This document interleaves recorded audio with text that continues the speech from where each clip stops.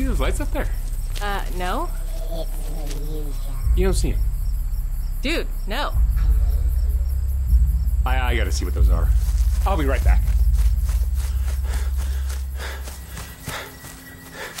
Go to the edge of the cliff, John.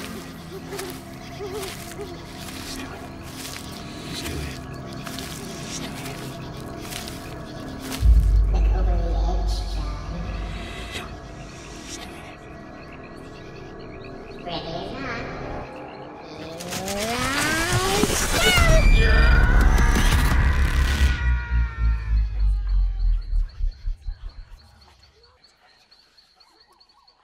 Astonishing Legends would like to thank Mint Mobile, Hawthorne, Cameron Hughes Wine, our contributors at patreon.com, and you, our listeners, for making tonight's show possible.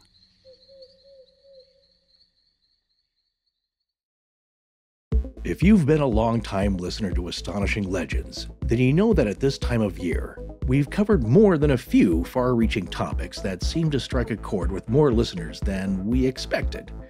Since our first shows in October of 2014, we've touched on the ancient origins of the Jinn, Pukwudgies, the Hat Man, and more. We've even dedicated full episodes to the Shadow People and Black-Eyed Children. The number of emails we've received after each of those topics, from people claiming encounters with these various beings, was, in a word, astonishing. In fact, those emails continue to this day. Tonight, we have an extraordinary episode for you, a compendium, if you will, of a wide variety of these characters, inspired by a frightening book written by prolific author, international speaker, and frequent coast-to-coast AM guest, David Weatherly. Mr. Weatherly's book, Strange Intruders, will teach you more than you ever wanted to know about all of the unseen things that work to thwart the lives of the unsuspecting or stand around their beds at night while they sleep, just hovering. Weatherly has nearly 24 books under his belt, including what some might call the definitive tome on Black-Eyed Children, now available in its revised second edition. But tonight, we'll see how Strange Intruders touches on many of the entities we've discussed before, and some we haven't.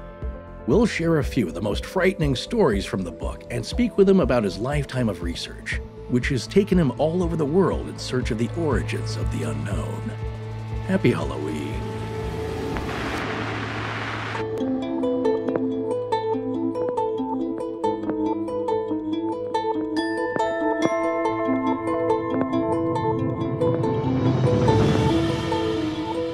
Welcome back to Astonishing Legends. I'm Scott Philbrook, and this is Forrest Burgess. To believe or not to believe doesn't mean anything. Each thing in its own time. Pierre Fortunato Zanfretta. Join us tonight for the first of 2 shows on Strange Intruders with our special guest, David Weatherly.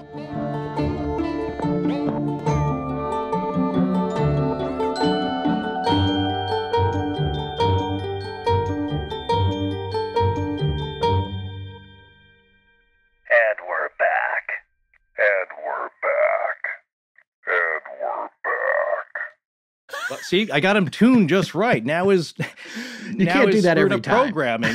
No, I wanted to show you that I got him back online, and at least his foibles, his messed up programming actually works for the tone of tonight's show. Indeed it does. Well, we are back, folks, and what an amazing show we have for you tonight. I hope it's dark and stormy wherever you are, but if it's not, at the very least, don't listen alone. Yes. Oh, and also, if you light a bunch of candles, remember to blow them out before you go to bed, especially if you're having wine, too, because that's just a recipe for disaster.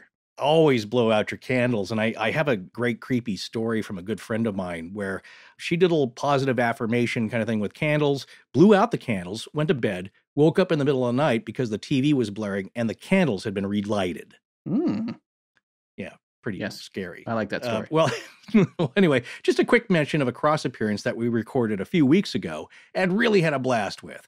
We were guests on an Australian podcast called Float Your Boat, hosted by Brett Pattinson and George Sabados.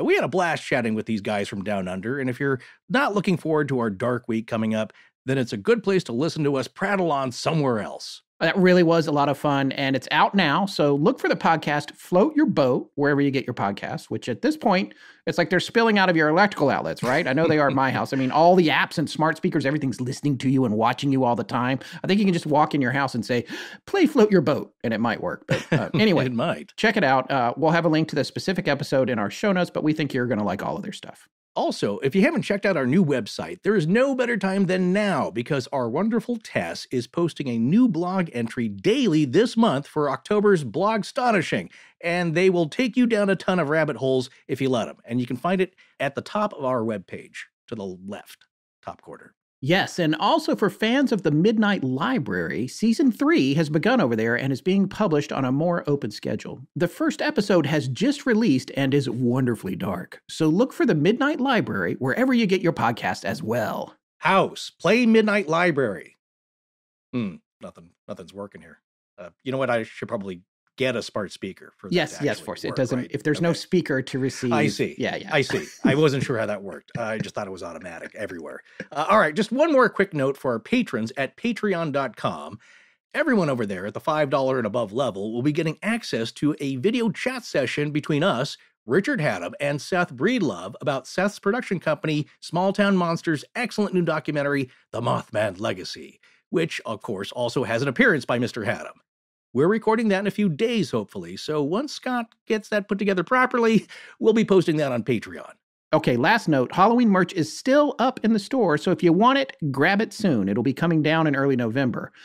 Just go to astonishinglegends.com and click on shop. By the way, our designer Kayla, who recently helped us overhaul our Squarespace website, says you really don't realize how nice these hoodies are until you get one. So she said we should probably point that out. So yeah, our apparel is nice. We don't do the cheap stuff.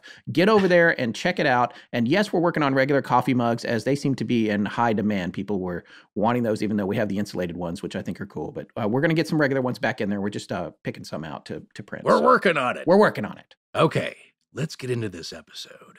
Well, I remember a few weeks ago, I wish it was farther back if we were better organized, when we decided that we thought this would be a good show for the Halloween season. You know, I know that we tried a few years ago to reach out to David when we did Black Eyed Kids, but I think we were like ships in the night. We never caught up with him or whatever.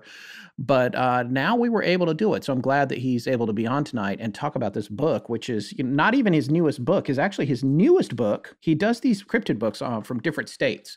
And this newest one is called Monsters at the Crossroads, Cryptids and Legends of Indiana. That one just came out in 2020. I have it here. I can't wait to read it. But the book we're talking about tonight, Strange Intruders, published by Leprechaun Press in 2011. Came out a few years ago, but it's still relatively new. And it has a foreword by our good friend Micah Hanks, who's been on the show and produced the Cure Object stories for us. So pretty excited about this. Yeah, and in classic Astonishing Legends fashion, I think this one unfolded how it usually does for our big Halloween topic, because we always try and pick something we think is just going to wow the audience and really get them scared and spooked and informed about something strange that they may not know enough about. Certainly after we talk about this tonight, I think this is important. I think people should know about this, whether you believe in it or not. A lot of people think this is what's really going on out there that no one really talks about or studies. So I think it's an important topic, but a really frightening one. And of course, we had some ideas lined up, but we weren't really sure which one to go with, which one's going to really deliver, the timing of them all. And I think this one came serendipitously in that a review for this book popped up just as we were searching around for information about other topics. I just saw the headline. It's like, yeah, I remember that book. It came out a few years ago, but what a great compendium of all the things that really frighten us. And I started thinking back, what were some of the episodes that really scared our listeners, that really shook them up? And yeah, it's Black Eyed Kids, it's Shadow People. It's these invaders, these intruders, as David calls them. You know, Scott and I always have these philosophical debates about what really scares people. And as I said, you can go to a scary location and it's going to deliver some scares. It may not. It may have a reputation. It may not pay out at all. And it's not really scary because you can choose not to go there. But with these strange intruders, they come to you. They find you. And I'm always reminded of that line in the Mothman prophecies, talking about the phenomenon, which is you noticed them and they noticed you noticing them. And maybe that draws attention, and that's frightening. to people because this shows up right where you live and there's nothing you can do about it. And that's actually going to come up a lot tonight with varying versions of these intruders, as David calls them. Look for that thread about what happens when you start to pay attention to them. But first, let's find out more about tonight's guest. David Weatherly has traveled the world to pursue ghosts, cryptids, UFOs, magic, and more, going to dusty castles, remote haunted islands, ancient sites, as well as locations of more modern mysteries. In short, he's been in person to some of the most unusual places on the planet. Yeah, David became fascinated with the paranormal at a young age, but more than that, he counts his influences in the field as the folks at the top tier of research and information on it, including show favorite John Keel. He's also studied Jacques Vallée, Hans Holzer, and many others extensively as he developed his own ideas and methodology for investigating the unexplained. In addition to all this, he's delved into shamanic and magical traditions from around the world, making a point of locating and spending time with elders from every society and culture he could access, studying with Taoist masters in China, Tibetan lamas, and other mystics from the Far East. He's gathered knowledge from African and Native American tribal elders, too. And if this wasn't impressive enough, he's also deeply involved with energy-related arts, both studying and teaching Qigong and Ninjutsu. Did we mention he's a magician as well? I mean, of course he is. Yeah, I think that's to be expected at this point. Well, a published author many times over on topics ranging from hauntings to cryptozoology, UFOs, shamanism, and psychic phenomena, with his own publishing company, Eerie Lights Publishing. And he's been a featured speaker at conferences around the world and is a frequent guest on Coast to Coast AM with George Norrie, as well as numerous other radio programs. Well, we're very lucky to have him on tonight to discuss his book, Strange Intruders. But he's also written books on listener favorites like Black-Eyed Kids and a series on cryptids from various states around the U.S. So we'll have links to all of his work in the show notes. But first, let's welcome David Weatherly to Astonishing Legends. Well, David, welcome to the show. We are so lucky to have you. You've been on so many bigger and more popular shows than ours, so we appreciate your returning our call. My pleasure. But you've been on our radar for quite a while because of we covered the Black-Eyed Children as a topic for 2 Halloweens ago, and ever since then, yeah, we were dying to have you on the show. Yeah, and that was a very popular series, as was an episode we did a while back on shadow people, all of which are things that we'll touch on tonight. We have lots of mutual friends, I guess, between Seth Breedlove and Mike Hanks. We feel very fortunate to have you on, so thank you so much for coming on. Thanks for asking me. Absolutely. So here's one of my first questions, actually. As a recent, and our listeners know this about me, I've been in LA for almost 9 years, been out of North Carolina for nearly 30. I only just got back about a year ago. But so do you make North Carolina your home now? No, I still travel pretty extensively. In general, I spend most of my time in the desert in the Southwest. Of course, the lockdowns changed everything the last almost a year now. Yeah. And it's been kind of strange. I still been traveling some domestically and working on projects, but it sort of rewrote everything this year. And I know it's been strange for everyone. For me, I'm used to really staying on the move and working on different investigations and research projects. So to suddenly, just not have access to a lot of things, it's been really kind of odd. Yeah. But, I've been staying on the move and working on more books. What part of the Southwest do you favor when you're out there? So I love that part of the country too. I've spent a lot of years, mostly in Arizona, some in Nevada. Sure. It's hard to pick out one region that I like more than anything else because, having traveled internationally and everything else, it's, I just love to have different experiences. Is the Southwest connected to any of your shamanic studying? Yes, it is. Well, a couple of my earliest teachers were from the Southwest. So as a result of studying with them, I ended up traveling to New Mexico and Arizona when I was fairly young. Do you ever talk about that part of your journey, or? I do some. I mean, you see it referred to a little bit in Strange Intruders. I haven't done anything in recent years that is specifically targeted just to that. It's something, however, that is a vital component of my path as it's unfolded because it helped shape my worldview.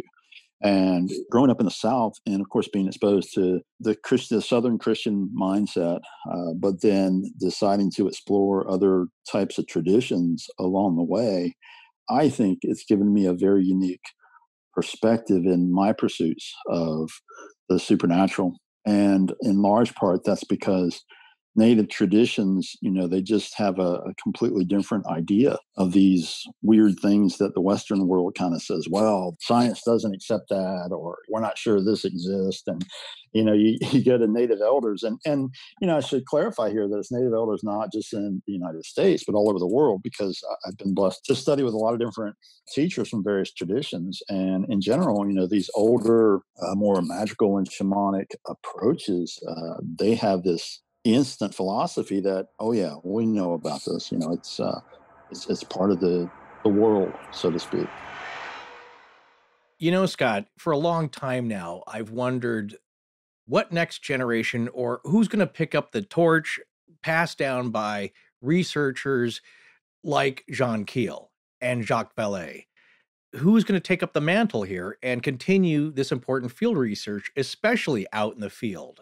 Because that's harder to do these days. And there's certainly people out there, but, getting to know David Weatherly here, he's the real deal. Yeah, I think what's really great is the longer we're at this, it's been several years now, we're starting to meet some really interesting people who are doing the serious work. They're really out there in the field. Like you said, this gentleman has traveled all over the world studying all sorts of different disciplines, religions, magic, various cultures, martial arts. It's like he's putting it all together. And that gives him this unique perspective that he brought to his book. And tonight he's bringing to us. And one of the things that I'm excited about tonight, too, is this being the Halloween show and all, is there's some really freaky stories in this book. And we've cherry picked a few of them that we're going to be sharing with you guys. So don't worry. We're going to get to that. We're going to get to the fun stuff.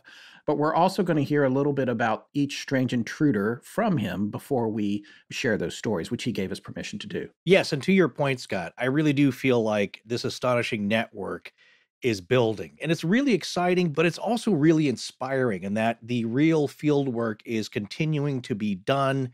And it gives me hope for the future of Fortean studies. Well, it's time to talk about one of the first topics we're going to touch on tonight. That's the jinn. And we are loosely following a chronological order to David's book, but we're not going to talk about everything in it. We don't have time to do that. And we highly recommend that you pick the book up and read it. There's links to it in our show notes. Every single chapter is super fascinating and has a lot of great stories in it. Yeah. If you are interested in remotely of any of these things that we talk about on the show, you need to get this book. Because not only does it touch on a lot of these characters that are just so weird and present high strangeness and high terror, it is really a comprehensive look at this. And also some anecdotes, they're just going to blow your mind. But definitely at the base of it, it's just really fun reading, we think. I'm just going to read the first couple of paragraphs here from the Wikipedia entry on them as a primer for everybody, if it's something that you've never heard of. The jinn, J-I-N-N in Arabic, also romanized as D-J-I-N-N, or anglicized as genies, are supernatural creatures in early pre-Islamic Arabian and later Islamic mythology and theology. Like humans, they are created with fitra, born as believers. Their surroundings then change them. Fitra is the state of purity and innocence Muslims believe all humans are born with. Since jinn are neither innately evil nor innately good, Islam acknowledged spirits from other religions and was able to adapt spirits from other religions during its expansion. Jinn are not a strictly Islamic concept. They may represent several pagan beliefs integrated into Islam. This is according to Wikipedia. I'm sure there's people that might disagree with that. In an Islamic context, the term jinn is used for both a collective designation for any supernatural creature and also to refer to a specific type of supernatural creature. Therefore, jinn are often mentioned together with devils and demons. Both devils and jinn feature in folklore and are held responsible for misfortune, possession, and diseases. However, the jinn are sometimes supportive and benevolent, which you'll hear David talk about. They are mentioned frequently in magical works throughout the Islamic world, to be summoned and bound to a sorcerer, but also in zoological treatises as animals with a subtle body. Well, listen to this quote from the introduction to David's book. A long time ago, there were other ones here. They lived on the earth, just like we humans do, but they were different. They had different ways. When the people began to spread out across the land, the other ones didn't like it. They decided to leave. A great hole opened in the earth, in the side of a mountain, and those other beings, they went in. Then they sealed that entrance up from the inside. They can come back whenever they want to. But we can't find the way to get into their world. We shouldn't try to find it anyway. It's a dark place. Yeah, so David attributes that, or doesn't really attribute it, but it indicates that it was passed on from possibly a Native American elder, or it's told in that style, as Right. it's, I think it's a broad stroke of an origin story that's told in lots of cultures around the world from the time period, which is pretty fascinating. The other thing that's interesting to me about this is the common ground it has with the topic we covered a few months ago, the Pied Piper, about the Right. hole in the cave, and there's a Yeah. lot of the kids disappeared into it. There's a lot of that goes around, and you always have to wonder, what was the seed for a story like that? Where did that come from? Was there some event of some kind that was the source for that story? And, you know, it doesn't have to be something supernatural. Maybe it was just a tornado and somebody'd never seen a tornado before. The tornado came and sucked a bunch of people Well, up and they never found them again. Or maybe it was something more paranormal or supernatural or otherworldly. This goes back to our episode about Edgar Cayce in Atlantis, about beings that were here before humans. And then there was a mixing or a hybridization between supernatural beings and humans or proto-humans. Basically, the story is that what we think of as even primitive man today, or even as the creatures we see being unearthed occasionally, there were beings before that here. And as soon as we started to muck up the earth, they hightailed it out. They were not happy with that. And as we'll talk about, it might be part of a grudge that is held by them still. Listen to this excerpt from page 3 of David's book, Strange Intruders, published by Leprechaun Press. They are able to travel vast distances in the wink of an eye, live to be thousands of years old, and are not restricted by time or space. They possess knowledge far beyond that of humans. They can shapeshift into virtually any form, human, animal, tree, or even inanimate objects. They can take possession of living creatures and control both the mind and body of their victims. They can take the form of deceased loved ones and appear to be living in ghostly form or within dreams. These powers and more are part of the arsenal of jinn abilities, and it is why they are considered such a serious threat in much of the world. Just the amount of power, if these guys were in the Marvel comic universe, they'd be top tier. Like, there's nobody is going to be, these are the Thanos of, Let's not get that far. Okay, Yeah. well, I'm just saying. But no, what I'm saying is that what I've noticed about the behavior and the descriptions of this is that, yes, they have unimaginable powers. Certainly as human beings, we can't imagine our own selves to possess these abilities, even if you were a Doctor Strange-like superhero. And of course, it's very hard for us to imagine supernatural beings with these powers, unless you're one of the people who unfortunately thinks that they may have encountered one already. But on the flip side of that, Scott, I've noticed that there are limitations, as we've talked about since we've been doing the show. They're certainly not splitting mountains open or parting the heavens and casting down death rays onto people for mass destruction. They work in subtle ways. So with one of the themes that we'll see play out here, they do have abilities to mess with you, but they are in subtle ways, which, of course, now rational modern science, the mainstream part of that, would say, well, there's nothing supernatural about that. You just have some condition, maybe like sleep paralysis, that's wearing you down, but we can't find anything wrong with you. So here, take some melatonin. But to the person, and they try Western ways to remedy this, and there's no relief, they try something else, which would be kind of way out there and alternative, and maybe it seems to work. So there are processes in play that seem to be beyond our, let's say, mundane rationale, our pedestrian answers, but they lie in ancient roots. And so to your question earlier, when did this all start to happen? When were the first occasions of this? Well, if you believe in this line of thinking, this happened before humans came, it happened when they arrived, and it's going on today. David, your book covers a lot of strange intruders, and we're going to recommend that anyone who enjoys tonight's show pick it up, because there's no way we can cover them all. But we did cherry pick a few to discuss, and what we'd like to do is talk to you about them in the order that they appear in the book, because you obviously put them in that order for a reason, and we'll get to that reason. But let's start with a topic that we've been wanting to cover for a long time, and I'd be lying if I didn't say I have some reluctance about it, frankly. But the jinn. The jinn seem to be one of the bosses of the paranormal world, maybe one of the most dangerous things to tangle with. So one of the things I wanted to ask you is, with all of your time in the desert and in all of your travels around the world, do you think you've ever personally encountered the jinn? In terms of the jinn specifically, that's kind of a tough question. I have spent time, a friend of mine who was a Sufi, I spent time with him and other people from the traditions that accept the reality of the jinn, if you will. And, there have been times that I've been on cases and they would report things that we in the Western world would maybe say, well, that's poltergeist-like activity, or that's, could be this. And of course, the explanation from someone who has a background rooted in Islam or even traditions that, believe similar to that would say, well, no, this is jinn. This is the jinn doing this. And it's one of the most fascinating topics. My very close friend and colleague, Rosemary Ellen Guiley, who passed away in 2019, she had delved into the jinn quite a bit.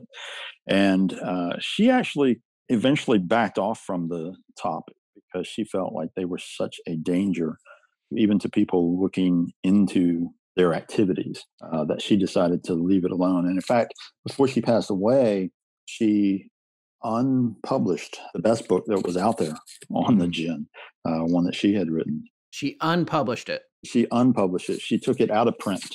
So it's still out there, obviously, but it's, only used copies, and they're somewhat difficult to get a hold of.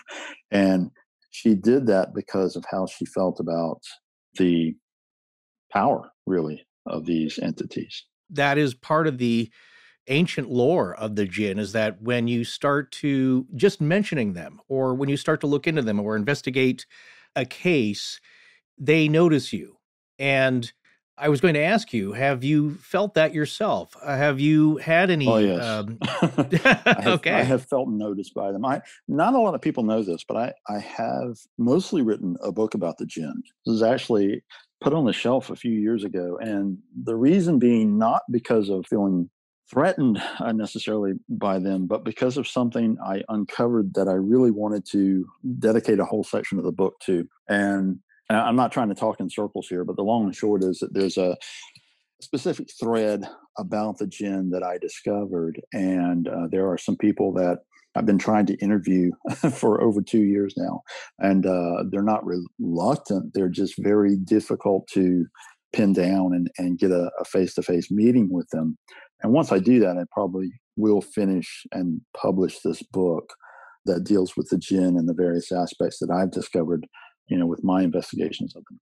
But during the course of writing the first, 3/4 of that book, I did have some very strange experiences. And for lack of a better word, almost poltergeist-like activity, strange pounding on the walls. And this was in a home that was not haunted. I had people around me who were close to me who were reporting strange dreams, and they didn't know that I was working on this project, but they would come and tell me, about these things they were seeing in their dreams.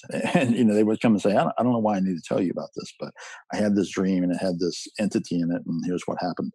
And I would just kind of think, okay, I know exactly what this is because it fits all the other accounts. Yeah, definitely some very weird experiences working on that book. Would you then say there's a connection between that same aspect of not wanting to mention them or be noticed by these creatures with Native American skinwalker lore? Yeah, because, ultimately, and here, we're already kind of going down the rabbit hole with this stuff. Yeah, but, that's okay. If we take it in that direction, we could say, okay, sure, there are numerous paranormal entities, if you will, that have this tradition around them that says that if you start looking into them too closely, then they start to pay attention to you because they're either threatened or they're cautious about what you're going to find out, or they just want to know, what does he think he's doing? Why is he looking at us? So, you find that certainly with the jinn, that's a major component of the traditions that surround them. And when you speak to people from a lot of the Middle Eastern countries and other countries that have a jinn tradition, they don't want to hear that term. They don't, most of them are very reluctant to talk about the whole concept. They feel like if you say that term, it will invoke them and it will bring them into the home. So, you find the same thing with skinwalkers. Most Dene won't even acknowledge it. You don't go walking onto the Navajo res and start throwing that term around. It's not going to go over well. But it's curious because even in more modern phenomena, you see this tradition kind of carry forward. There was some of that type of thing that turned up in relation to the black-eyed children.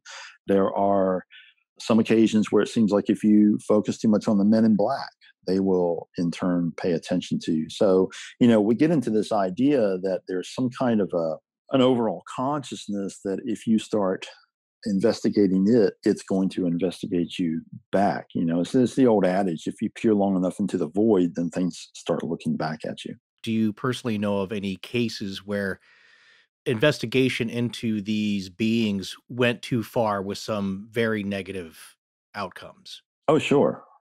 There's arguably different cases that you could say, all right, why did this happen to this investigator? They started peering into this.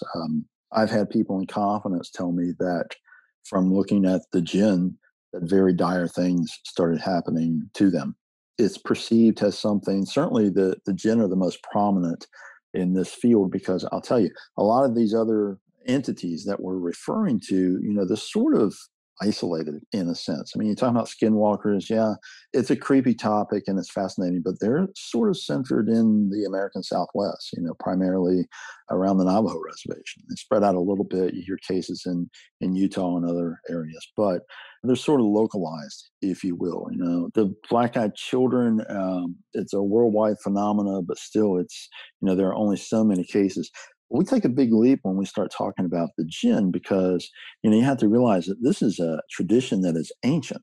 This goes back to one of the core beliefs of this religious tradition. I always point out to people in the Western world, it's almost comical, right? Because you say jinn, first of all, some people don't know exactly what that is. But when you explain to them, okay, in the Western world, we would say genie.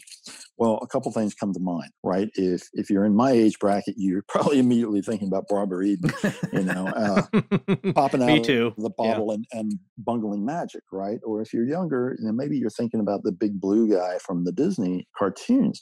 But both of those are very deceptive in the sense that they're giving us a somewhat comical representation of a topic that is extremely serious and considered dangerous.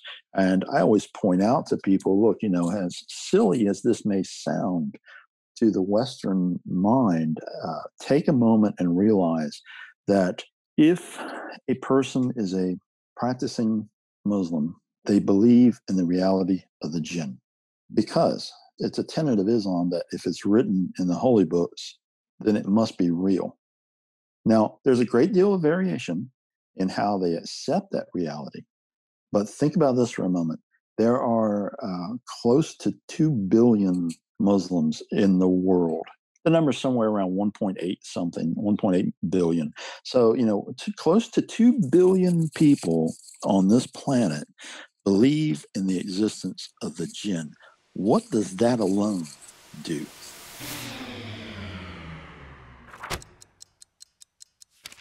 Mint Mobile was the first company to sell premium wireless service online only, and now they're making it even easier to switch from your old overpriced wireless provider to them. Yeah, they've introduced their unlimited data plan for just $30 a month. Let that sink in. An unlimited plan for $30. Yeah, why are you staying with that overpriced company when Mint Mobile has premium service at such a lower price? Boy, I tell you what, I know that's a tough answer to think about for many of our listeners, but for a long time, I was that guy too. I hated getting my wireless bill for years, but I did nothing about it because there weren't any options. I know exactly what you mean, brother. Opening that bill always produced an instant groan. But now our audience also has an opportunity to take advantage of this terrific offer. So imagine what everyone could do with saving all that extra money every month. I know my monthly bill used to get upwards of $300 a month for my family, and I just felt like a fool paying that.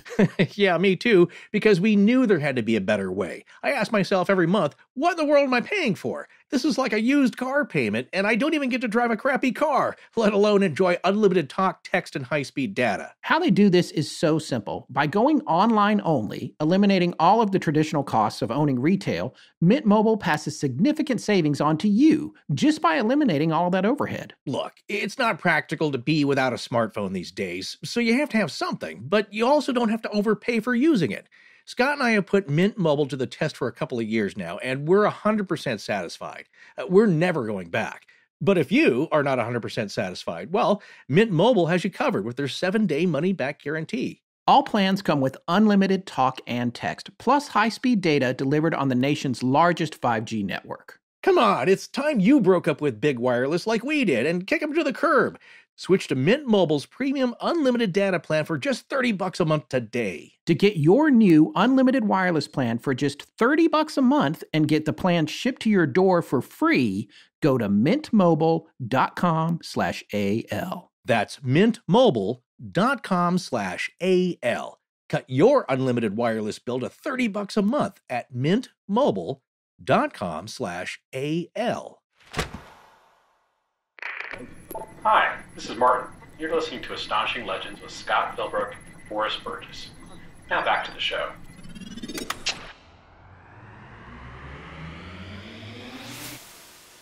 Well, if you were to try to explain what the jinn are in a nutshell to our audience, how would you describe it? Yeah, so if you look at traditional descriptions, then the original description of the jinn says that they were created from a smokeless flame. So you sort of visualize, some people see that as kind of a black fire. Some people view it as plasma. There's different representations that the modern mind could maybe wrap their heads around. But by the religious tradition, it's that 3 races were created: humans, angels, and jinn. And they aren't exactly demons. They don't really correlate exactly with the Western religious traditions. It's more that they're a separate race that kind of exist in between, because the lore says that they refused to bow down to the superiority of man. And because of that, they were banished. Now, that banishment is very curious because it kind of follows a theme that I have discovered in a lot of cultures around the world. And it's this idea that there was another race of entities that lived here on the planet with us, and they left. They were either banished or they left voluntarily. It depends on the mythos that you look at. But we're talking about another race that leaves, and it sounds like they go through a portal. And they're here, but they're in another dimension of existence. And this kind of puts them right alongside with us. It puts them in this strange netherworld that is not exactly where spirits of the deceased would be, but they're not off on some other planet or something either. It's as if they're in step with us, but vibrating at a different rate or existing at a different level that we can't quite perceive. And what's really fascinating, of course, is that quantum science in recent years is coming around to these ideas about these entities that are sort of looping back around to the ancient traditions and saying, oh, okay, well, yeah, we know there's other levels of existence. We don't know how to get there, but we know they're there. In your book, you mentioned Nazim, if I'm saying his name right, as a Sufi. Yes. Is this the Sufi that is your friend, or is this a different person? It is indeed.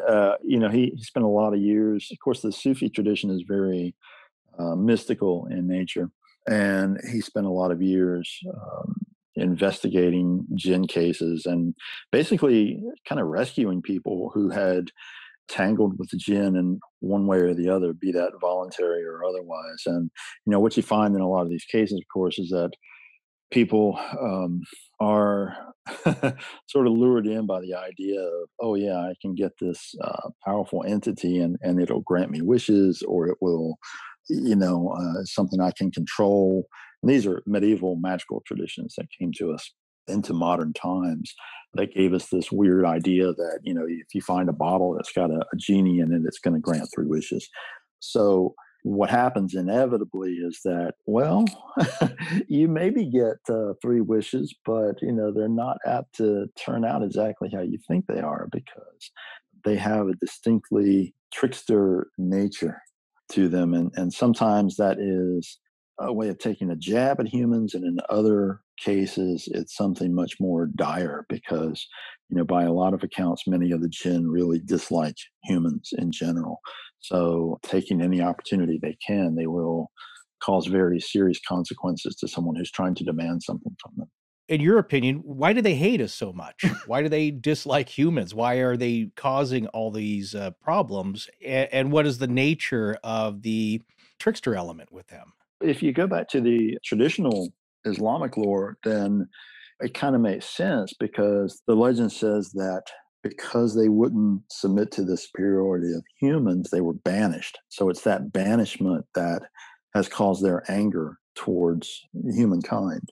And in some other traditions, you could look at it and say, okay, well, yeah, they went off and lived in another dimension or whatever they've done. They exist all around us, but they're just troublesome by nature in the view of a lot of people. So they have that trickster quality about them that is sort of straddles the line between being outright chaotic and troublemaking and on other occasions being somewhat of a teaching figure, kind of like Coyote in the native traditions, an entity that comes in and has these powers and does something, but, it never really turns out exactly the way it seems like it should. So by its very nature, it causes that trickster type of experience. It seems like the jinn could be a catch-all for almost every aspect of all of these strange intruders in some ways, or, and what you just mentioned sounds a lot like gremlins, and there's other connections. Do you think that it's a possibility that the mythos behind the jinn is possibly represents a good portion of all of the things you describe in your book? I think it represents a portion of it, yes. But, I'm always cautious when someone starts pointing the finger at a particular explanation and saying, this explains it all. Right. I've been pursuing this stuff since the 70s. And through the years, this comes up on occasion, that someone will put forth a theory and usually well thought out and say, okay, well, this kind of covers all the bases. This is the aliens are responsible for all of it, or everything's a tulpa, or these different concepts. And, to a degree, I think it's necessary that we look at phenomena in that fashion sometimes, just so that we can sort of thoroughly put it through the ringer, if you will. But overall, I don't think there's one specific explanation for all of these things that are happening. I do feel like there's an awful lot of interconnectedness. And ultimately, could there be an overall consciousness behind it all? Absolutely. I think that's the case. But, we're probably looking at a much greater level of explanation when we get into that part. It's almost like trying to define God in some ways. So, in terms of the jinn, I think that because they are shapeshifters, because they can take a lot of different forms, I think that they're an entity, a race of entities that are a lot more active than most people realize, especially most people in the Western world, because knowledge of them is just not that extensive, in the West. But to say that they explain everything, no, I don't think so. Would you ascribe any significance to the variations when you talk about these different beings intruding upon our reality? Some seem to have more in common with each other than others. Like, how would you compare a general description of the jinn with the winged version, the ifrit? If we go back again to traditional lore, then that's a whole different thing to dig into, because really, when you start looking at it closely, the jinn purportedly, have families. There are different segments of their race. There are different classifications of jinn and so forth. And it's, some of this stuff reads almost like a fantasy novel. It's very compelling to delve into, but you are kind of left shaking your head saying, wow, this is like a whole planet of different aspects of this race of beings. So how do we really understand this? And the answer is we can't completely understand it. I think to a degree, we just have to sort of lump them into this concept and first try to grasp what we're talking about in terms of what these things are, what they may be. There was a couple of things that I thought were fascinating about your chapter on this in your book. One was the rock throwing, which, I've only ever associated with what are thought to be Bigfoot encounters. And I wondered if you thought, with people having rocks thrown at them when they're out in the wild or camping or whatever, and rocks are coming in from the woods, do you think it's a mistake to say that's a Sasquatch or a Bigfoot encounter versus an encounter with the jinn? Well, the rock throwing thing is kind of interesting simply because, a lot of people do associate that specifically with Sasquatch encounters. However, really, if you start looking at just isolating that phenomenon and going back further, then you'll find that there are much older accounts of that being associated with the jinn, but also with poltergeist encounters. So there's a lot of poltergeist cases where rocks were thrown, just from nowhere, and there was no clear sense of the entity that was pitching these things, or rocks were thrown at a home and landed on a roof and so forth. I don't know if I can even go there saying, yeah, this could explain Sasquatch encounters. Well, yeah, I'm not because- saying that it would explain Sasquatch as much as I wonder if it could be a case of mistaken identity in a scenario where you don't actually visually identify something in the woods. It certainly could be. It's going to depend on, of course, the area and, a case by case examination. But you have to realize that one of the aspects of the jinn is that they're supposed to live in remote areas. Right. So, a lot of these Sasquatch encounters take place in areas that are, not really accessed by humans very much, and would be considered very remote. So certainly in the Middle East and other countries that have a tradition of the jinn, you'll hear these stories about people being out, in the desert or out in a remote area, or out in an abandoned building or something, and rocks are being pitched at them, just from nowhere. So, yeah, if that was happening in the forest in North America, people would probably say, oh, it's a Sasquatch. But in the desert of Jordan or something, no, they're going to say, wow, that's a jinn. So it's one of those curiosities, I think, of a type of phenomena that crosses over amidst different purported entities. And it's one of those things that, as an investigator, I have to kind of shake my head and say, wow, how do you take this puzzle apart in order to put it back together again and get a picture of what's really going on? Yeah. Well, there are some particularly fascinating stories of servicemen deployed to the Middle East, somehow attracting the attention of the jinn in your book. And we're going to share one of those.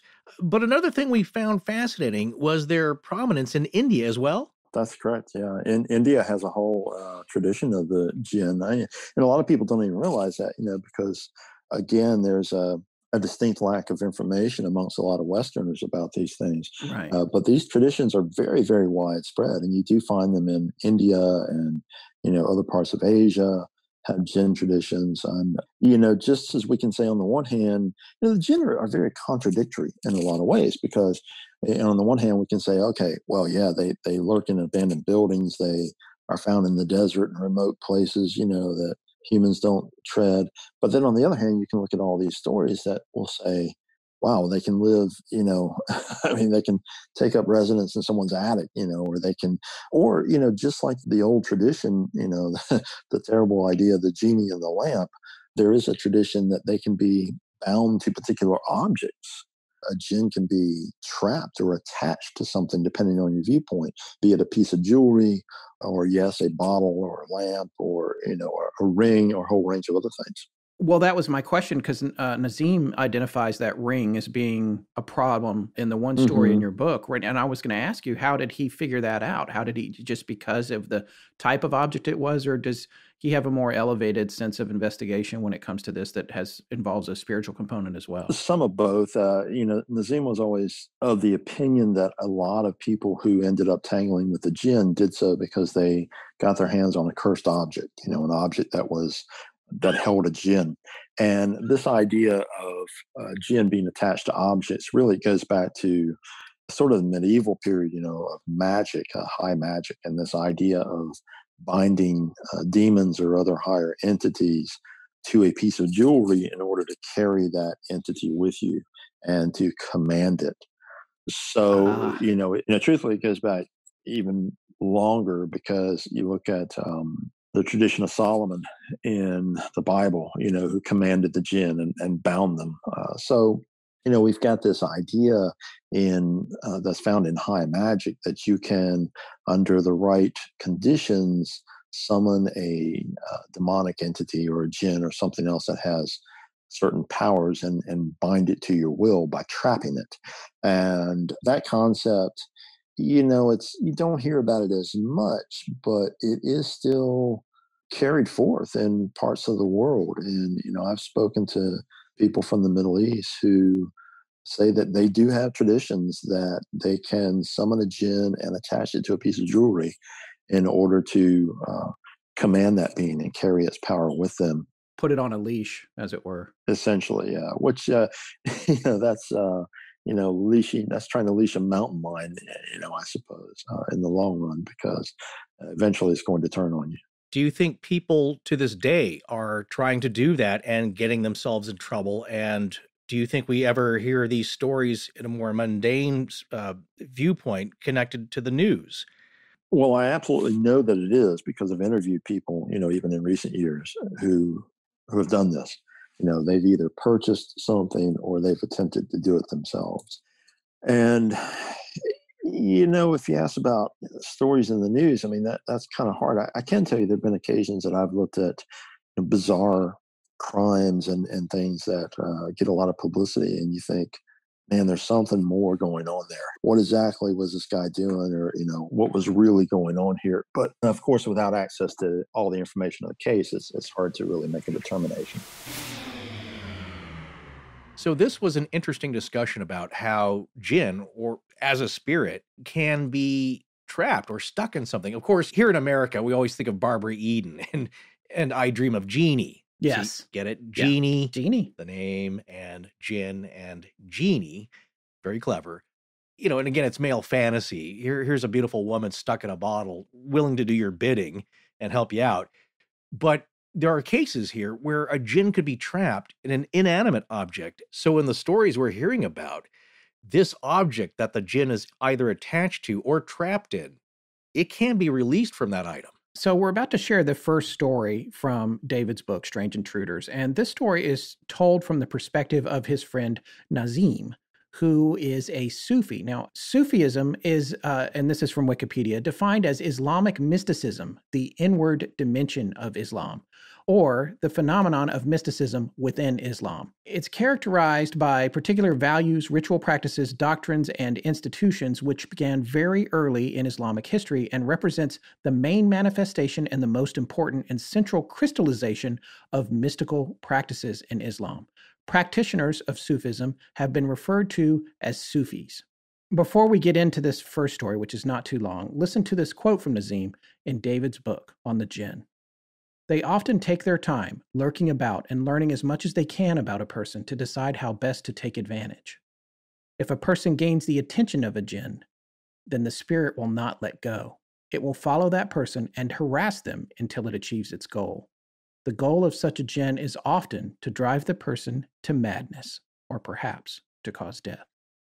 A Silat teacher of my acquaintance from Jakarta told me his sister was cursed with a jinn when the family moved away from Jakarta. There was a young man who was fascinated by my sister and had designs to marry her. She was not interested in him. She wanted to go to school and get a degree, and marriage, especially to him, was not in her plan. Within a week after our family moved, she became ill. She started to sleep long hours, and we had much trouble getting her out of bed. She was taken to a doctor, and they said it was probably a flu, and they gave her some pills, but these did nothing for her. She began to look very pale, and she would not eat much. Finally, our mother called upon a holy person. He said prayers over her, and she reacted very strangely. He asked for her bags from the move. Some of them had never been unpacked. He started going through them, asking her about different items. Finally, he found a small metal box. He asked her about it, but she'd never seen it before. "But it is in your things," he said. He opened the box, and I don't know what he saw inside, but he closed it quickly. "You have been cursed with a jinn," he told her. "I must take this away and deal with it." After this, my sister recovered quickly. She believes that the man who was in love with her slipped the box into her bags when he came to see her off, an act of revenge from a rejected man. Man, there is nothing quite so freaky as finding something in your personal belongings that you don't recognize, you did not put there, but it was a deliberate act. And that's my point, Scott. Here is an item. You could say it's a fun bottle with pillows and cushions inside. In this case, it was a box that Nazim opened and immediately closed it because he could recognize what was in there was not good. And you know what? I kind of want to know what he saw in there. I want to know what was in the box. And very strongly, I do not. Yeah, it might have belonged to Marcellus Wallace from Pulp Fiction, but the glow wasn't. Well, clear. that's the MacGuffin of like the item. Sometimes a red herring where it draws your attention away, but it's not that important. But everybody wants to know what's in there. Well, this next story from David's book is a bit more intense, and this is the one we alluded to earlier about a serviceman. This particular gentleman served in the Iraqi conflict, and what happened to him is emblematic of what David spoke of both in his book and a few minutes ago about the jinn being connected to abandoned buildings and structures. This story is also told from Nazim's point of view. And I'd like to read this other quote from Nazim. This is from page 4 of Strange Intruders by David Weatherly. Like a spider, a jinn will very slowly spin a web until it surrounds you. He will tell you what you wish to hear and appear as a helpful spirit. He will even tell you to pray and follow spiritual teachings. He will do whatever is necessary to draw you in until you are trapped. Once you go willingly, it is very difficult to get away. The jinn can drive you insane. In 2009, I was called on to help a man who was living in the UK. He was a former soldier and had spent time in Iraq before and after the fall of Saddam Hussein. When he got out of the service, he went to live with his new wife at a home in the UK. He wanted to forget about the Middle East. Things were not good for him. At first, he got a job with a friend from the service, but he had many problems and lost his job. He got another, but still had problems. He could not sleep because he would have constant nightmares, causing him to wake in a cold sweat. He became a very nervous person. He would be overtaken with a shaking, nervous motion in his arm. Doctors could find nothing wrong with him, and later it got even worse. The shaking spread to both arms. He had difficulty driving sometimes, difficulty eating even. Then it got worse yet again. He started hearing voices when he was awake. At first, it was just a few times a week, but they began to become more and more frequent. He would hear them at home, at work, everywhere. He started believing that he was hearing his mother who had died years before. The voices would tell him things that no one else could have known. But the number of different voices increased. He was put on medication, but it only made things much worse. So on his own, he came off the pills and consulted a religious person. In fact, he tried several different religious people. Some of them helped to a degree, because he found that after blessings or religious attention, he would be a little better for maybe a few days. One of the people he went to told him to look to the east because his trouble had started there. The suggestion was that he suffered a mental illness from his time there, but it gave the man another idea. He went to a spiritual person he knew was Muslim. This man told the soldier that his problem was most likely a jinn. This is the short version of how the man came to me for help. When I spoke with him, right away, I felt that jinn were involved because of the things he was suffering. I did some things to help him rest more. His health improved a little with the blessings. By our third meeting, I had him start telling me about his time in Iraq. I wanted to know about the things he had encountered, the things he had seen and experienced, and, most important, I wanted to know if he had brought anything back. At first, he said no, not really, just personal items and a few things I bought at a market. He showed me these items and nothing was suspicious. I continued to help him, cleansing the home, seeking answers, giving protective amulets to him and his family. Sometimes, one must be patient and wait for the jinn to reveal itself, or for the answer to come another way. It was on our fifth meeting that things became clear. When I walked in, he was excited and he said he had to show me something. He brought out a small piece of cloth and sat it on the table. I had forgotten about this, he said. I found it in some rubble when we were clearing an area outside of a city. For some reason, I couldn't resist picking it up and keeping it. I stowed it in a small pocket and forgot about it, but when you asked if I had brought anything back, it kind of nagged at me and I knew there was something I couldn't remember. My mind has been so foggy, though, that I could not think what it was. Last night, though, I felt a little better and I decided to go through all of my things again. That's when I remembered a small pocket and something I had tucked away. I carefully opened the cloth and inside was a small ring. It was not too fancy. There were 3 little stones set in it and the metal was worn, It looked old. I would not say it was of particular value, at least not in terms of money.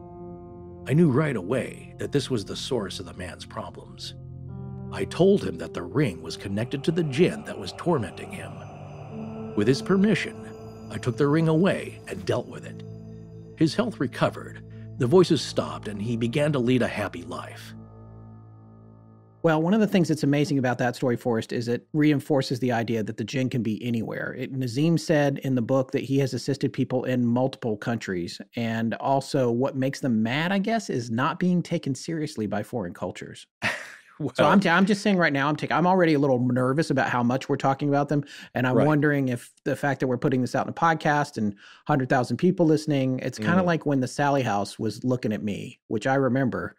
Well, took you know it a why? while Because you for that didn't to take go it away. seriously. That's the point here. I Well, know. I said this, I guess I said this about COVID back in March, Yeah. is that you don't have to fear these things, but you should respect them. Yeah. Yeah, I see it the same as a shark or a bear.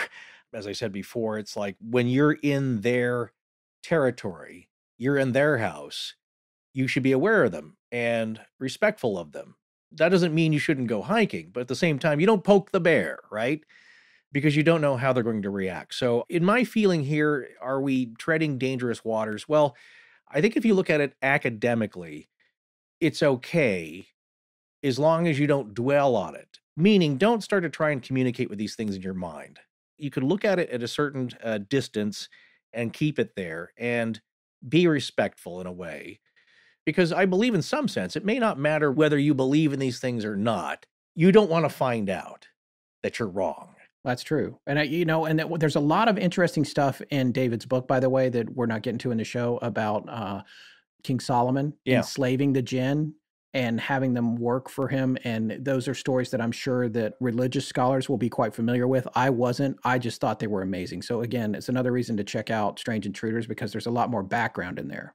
One other thing that he mentions in a lot of these chapters are the defenses. There are some defenses against the jinn. I guess salt, iron, steel, silver, and one of my favorites, loud cymbals, which then immediately made me think of the Zildjian Company, which I think is one of the oldest companies in the world. So you got to wonder if there's Is a it? connection there. Yeah. Well, look at all the older cultures that use loud noises to scare away demons. Firecrackers in China on New Year's to scare away demons and bad spirits. They seem to think that works, or at least it annoys them. Here's the other thing about what we learned in the sludge entity is that you may not have the power to dissolve something into nothingness, a bad sludge entity or a bad demon. You may not have that power, but there are ways, it seems, to annoy them so much they just go somewhere else, and maybe that's the best we can hope for. Yes, and just a quick follow-up. Zildjian is almost 400 years old. It was founded in 1623 in Constantinople. So, Holy cow. Yeah. That's so cool. yeah. So that's, hey, just get a drum set and go crazy. If you get a gin problem, But yeah. The problem is that you're going to drive everyone else away as well. Well, maybe that's okay. Practicing. Well, we're about to get into shadow people here. This is something our audience is going to be familiar with, right? Yeah, if they've either heard our episode or have read about it now in popular culture, I think it is one of those things we're kind of alluding to the fact that even within the last 4, 5, 6 years now for us, covering these types of stories is that you're hearing more about these types of things. Like I had been aware of anecdotes about blacker than black, inky black shadowed figures that appear to people, but I didn't realize it was kind of a trend. Well, this is the other thing that we're realizing here with coverage of this book and our oeuvre is that there are different species of these otherworldly beings, but a lot of them have connections with each other. And that's also something we're trying to figure out. What are the similarities? How are they connected? Why are they slightly different but operate and have the same characteristics as a lot of their counterparts? So it's all very interesting. But with shadow people, that could also be, let's say, an umbrella covering a lot of different types of entities that appear as a shadow, or the black smokeless flame, the misty cloud that soaks up all light around it. That's another theme that we're going to hear as we get to some of these other stories. It's not even the color black. It's the absence of all light and goodness, which appears to the eye as a bottomless, infinite black depth.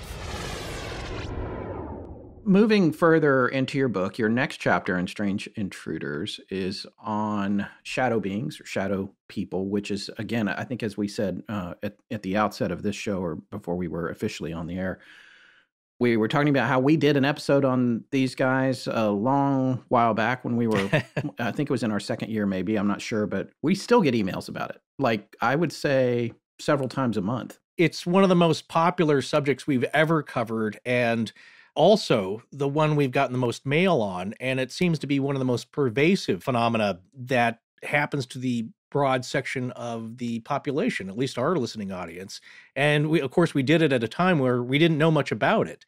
We were kind of debating. I had to pitch it to Scott to even cover it because we were thinking, well, maybe that is just sleep paralysis, and maybe it is somebody who took too much Sudafed, who's seeing stuff. And then once the stories start coming in, you realize like, okay, there's much more to this.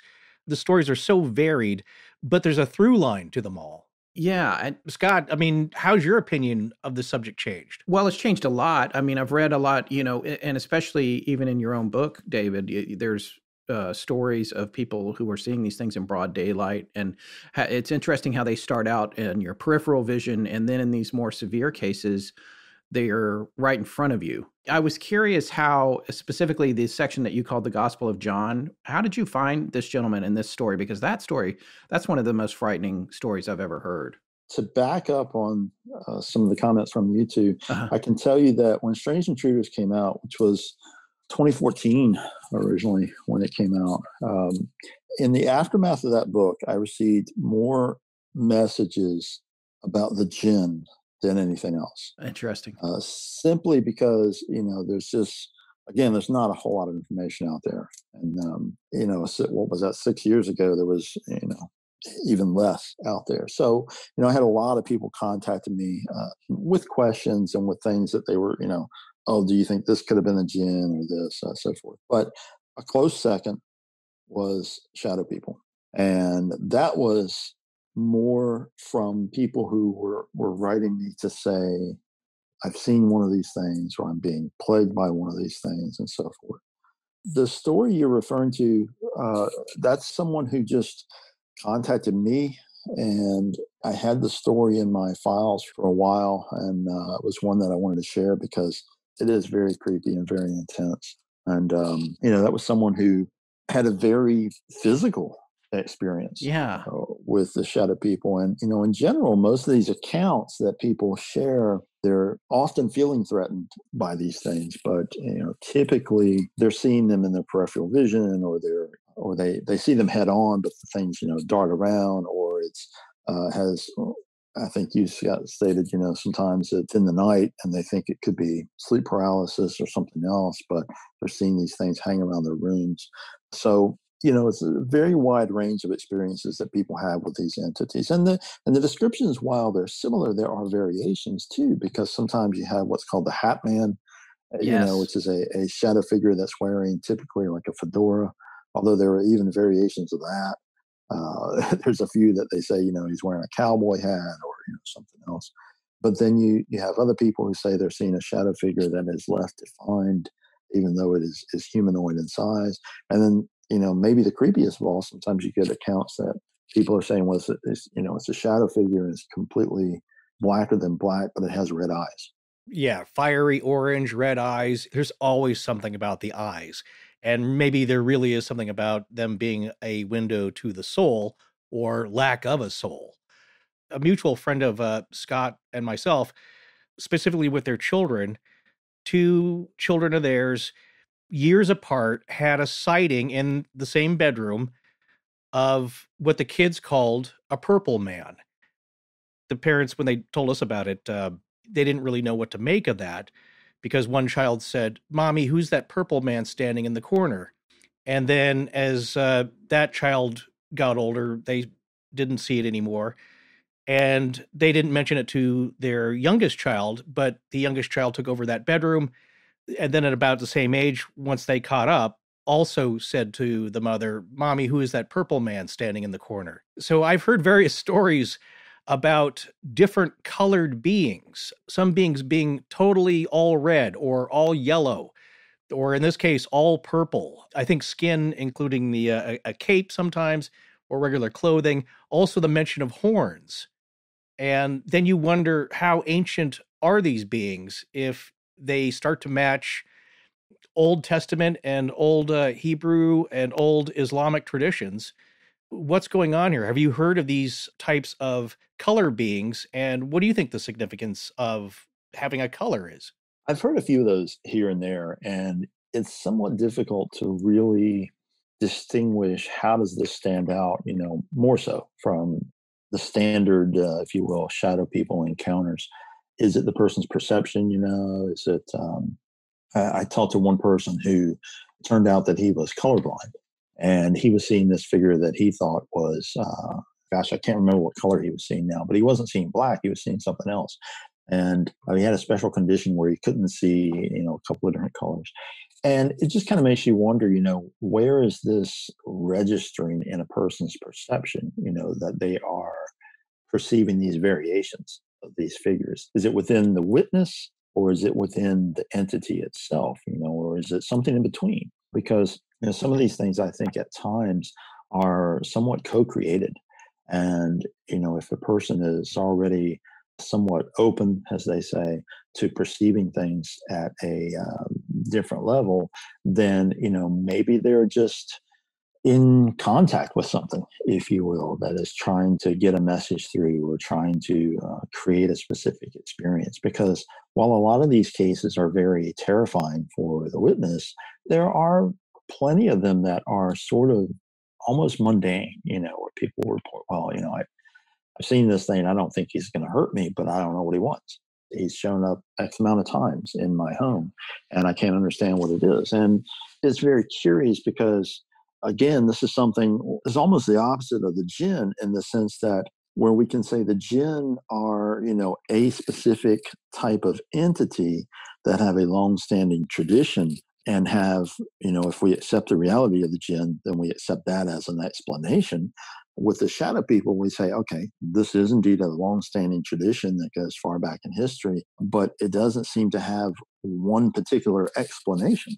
It seems to be a phenomena that can manifest kind of across the board for a lot of different reasons, because sometimes these encounters take place in a location that's haunted. Sometimes, I've had people report to me, we got a brand new home. It was, it wasn't built on a cemetery. It was, just bare land for as long as recorded history. And, the home is 3 years old, but now we've got this shadow figure, what's going on? So it's another very puzzling phenomena, I think, that we have to take a very broad approach to and look at more or less on an individual case-by-case view.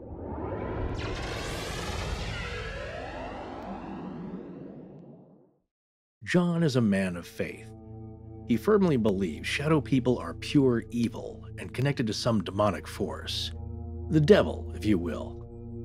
He further believes they appeared in his life at a time when his faith was at a low point, and the trials of dealing with them put him back on a spiritual path. John says his personal experiences with shadow beings resulted from his lack of attention to his spiritual life. He reports he started encountering the shadow people once he stopped attending church on a regular basis. At first, the manifestations were brief, fleeting glimpses of shadowy forms seen from the corner of his eye. Over the course of several months, the sightings began to increase, along with his sense of a presence within his home.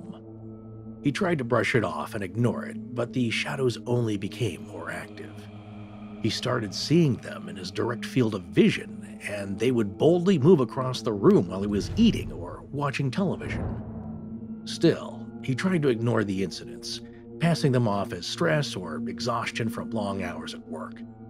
It became harder to deny that something was wrong when the physical manifestations began. I would be sitting at my table and I would see a quick movement. Suddenly, a utensil would go flying off the table or something would fall off a shelf to the floor. One day, it was a bag of flour that just exploded while it was sitting on the kitchen counter. Another day, a dish flew out of the sink and smashed on the floor. I saw a shadowy form standing in the corner by the sink. I could have sworn that I heard something laughing. I was getting worried, but all I did was throw myself more into my work, figuring that it would all just pass, that whatever it was would stop if I was able to ignore it. John dealt with the shadow people in his home for a little over a year.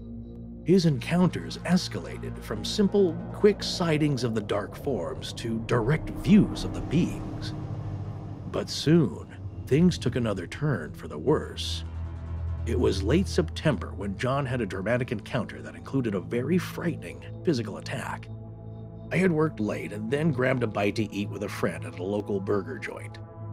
I got home about 9:30. By the time I looked over the mail and checked my email, it was a bit after 10, and I decided to head to bed. I went into my bedroom and sat down on my bed.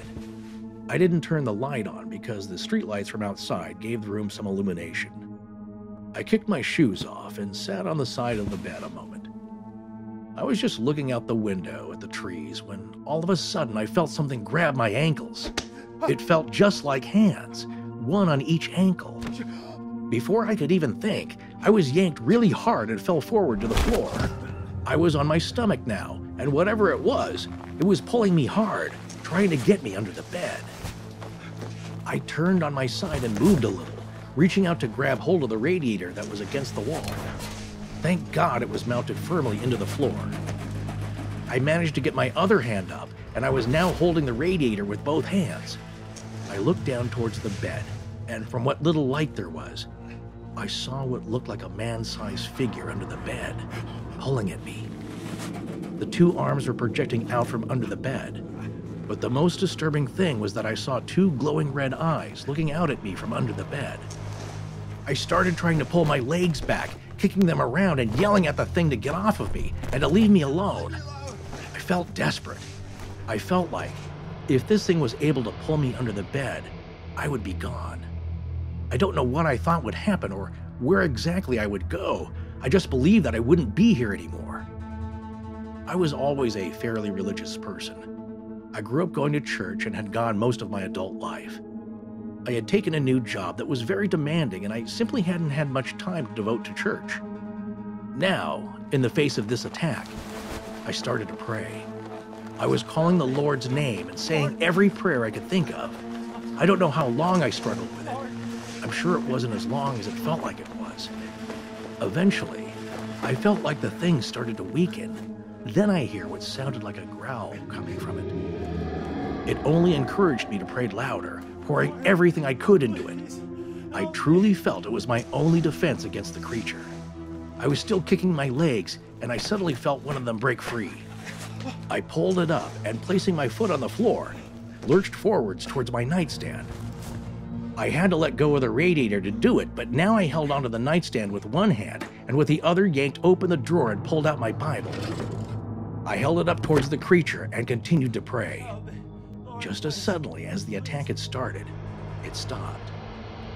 It was over, and the thing was gone. I got up quickly and turned on all the lights. I kicked the side of my bed. I still thought the thing was under there, and I wanted to see it in the light. I was daring it to come out, and I was still praying. Finally, I pushed the bed aside, expecting something to be there, but there was nothing. That, to date, for me, that's the only shadow person story I've ever heard where there was a physical altercation. It's one of the few ones where, yeah, the person was physically grabbed, although I've heard many stories of people trying to be strangled by one. Yeah, that's true. Or making the motion where it feels like the breath is coming out of you. But I'll admit, you rarely hear one where somebody's grabbed by the ankles and dragged somewhere. Trying to be dragged under the bed. I mean, this is straight out of your worst nightmares, right up there with Poltergeist and that stupid clown in the first movie. And I say stupid because it scared me. But also, this had glowing red eyes. And then on top of that, I mean, this was a very religious man, which is interesting how that plays into it.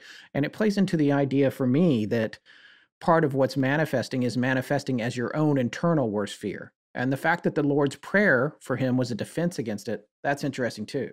It does make you wonder why that works. And I've said this early on, maybe during the original Shadow People episode that we did, that you hear a lot of these anecdotes where people don't know what else to do. And of course, these are people more of a Western tradition, Judeo-Christian faith. background. They may not be religious themselves, but they don't know what else to do. So they recite some prayers out of the Bible or play religious music, play hymns. And it seems to either quell the situation for a while or make the entity madder, make them more angry. Yeah. Okay, a lot of people aren't going to believe in this at all. Anyway, like this is all, you're just sleep deprived, you're mistaken, you were having a bad dream you couldn't wake up from, and you can't distinguish between waking state and a dream state, and that's all it was. And then there are people who have these experiences who tell you, no, I know what was going on. I know what happened to me. I was not asleep. My eyes were fully open. There was no difference.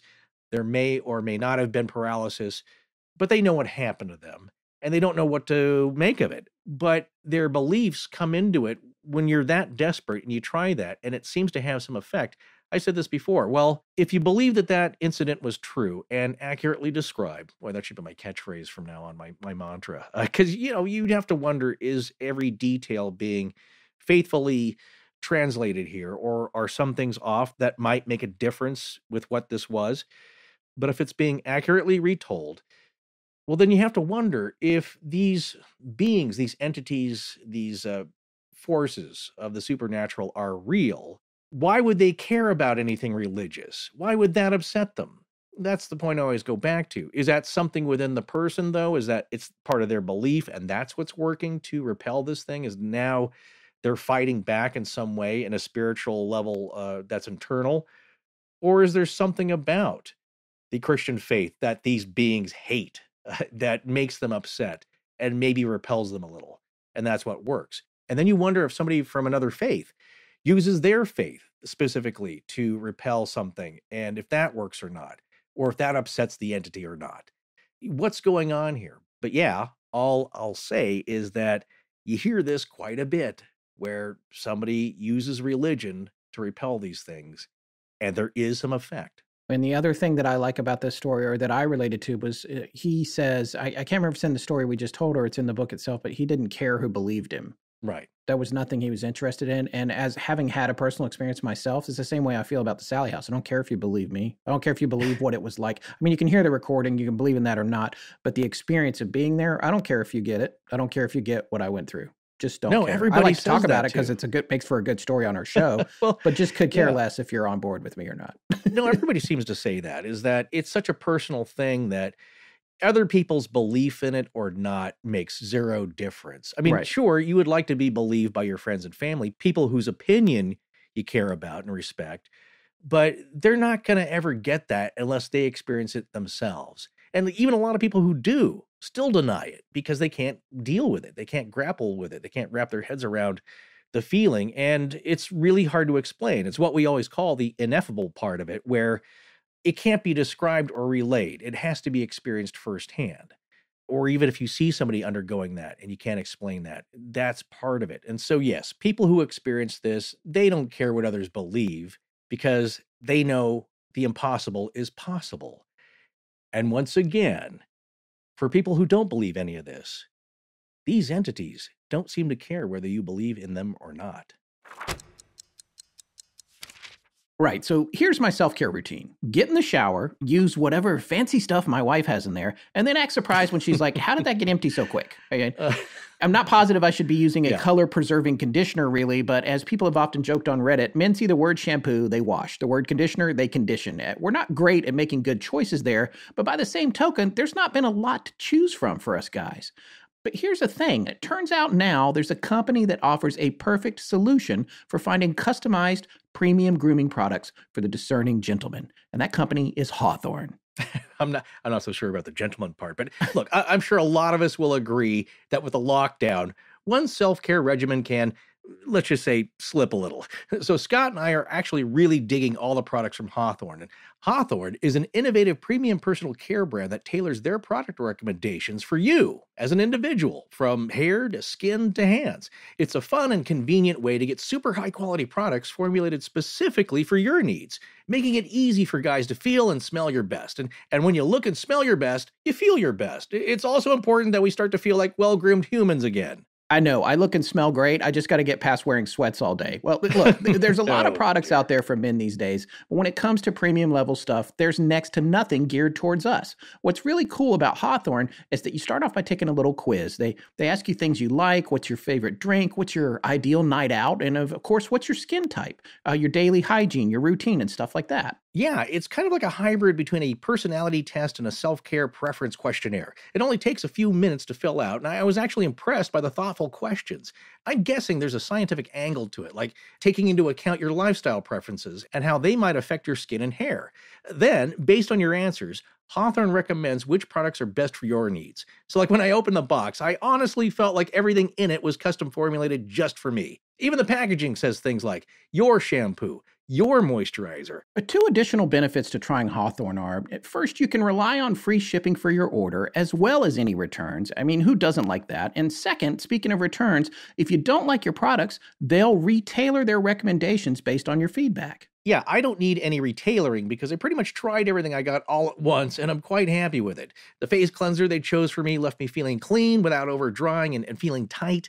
The moisturizers refreshed my face and hands, blended in completely, aren't perfumey, and the deodorant smells terrific. They're my new daily drivers.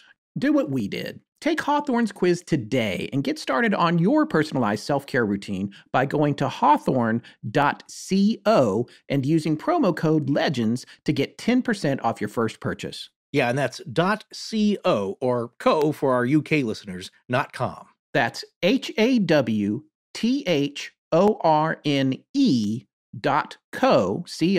promo code LEGENDS. One more time. Go to HAWTHORNE.co and use promo code LEGENDS. If you love fine wine, you're going to want to hear about Cameron Hughes Wine. Yeah, Cameron Hughes Wine has quite a unique business model, which is sourcing top-rated wines directly from the best wineries around the world, then offering them at a fraction of the price, and delivering them right to your door. There's a secret in the wine selling business that most people don't know about. The elite wineries always overproduce when compared to what they publish as the official quantities. And what this does is keep the prices high for these wines. So, armed with this insider knowledge, Cameron Hughes purchases these surplus quantities from the world's finest wine producers. He doesn't reveal where he gets them, that's the deal. Instead, he sells them under his own label. But you're really not going to believe this until you try it for yourself. I'll usually prefer a good red, so the first one I sampled was a bottle of Cameron Hughes Lot 717, which was just labeled as a 2015 vintage Super Tuscan from Italy. But the label didn't lie, it was pretty super.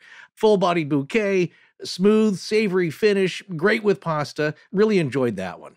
So then, because I gotta represent my region, I tried one of their white blends, Lot 745 from the Walla Walla Valley, and was equally impressed. Scott and I were talking about a comment from the late Anthony Bourdain, and it was about how he got emails from people who were upset and angry he wasn't trying the latest, hippest microbrew at a favorite restaurant, when all he wanted to do is drink a good cold beer and not have to analyze it.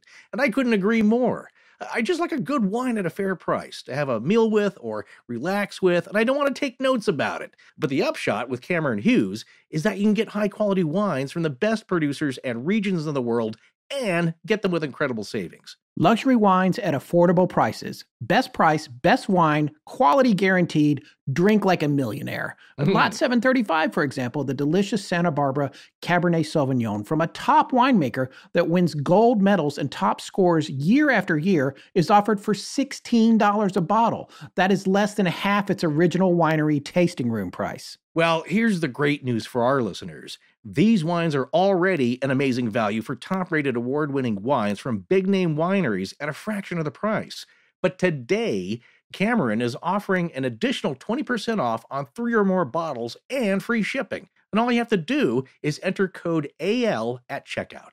Save money and drink the best wine. Go to chwine.com today to get 20% off the already wonderful prices and free shipping when you buy 3 or more bottles. Just remember to enter our code AL at checkout. That's chwine.com and use offer code AL at checkout for 20% off 3 bottles or more, plus free shipping.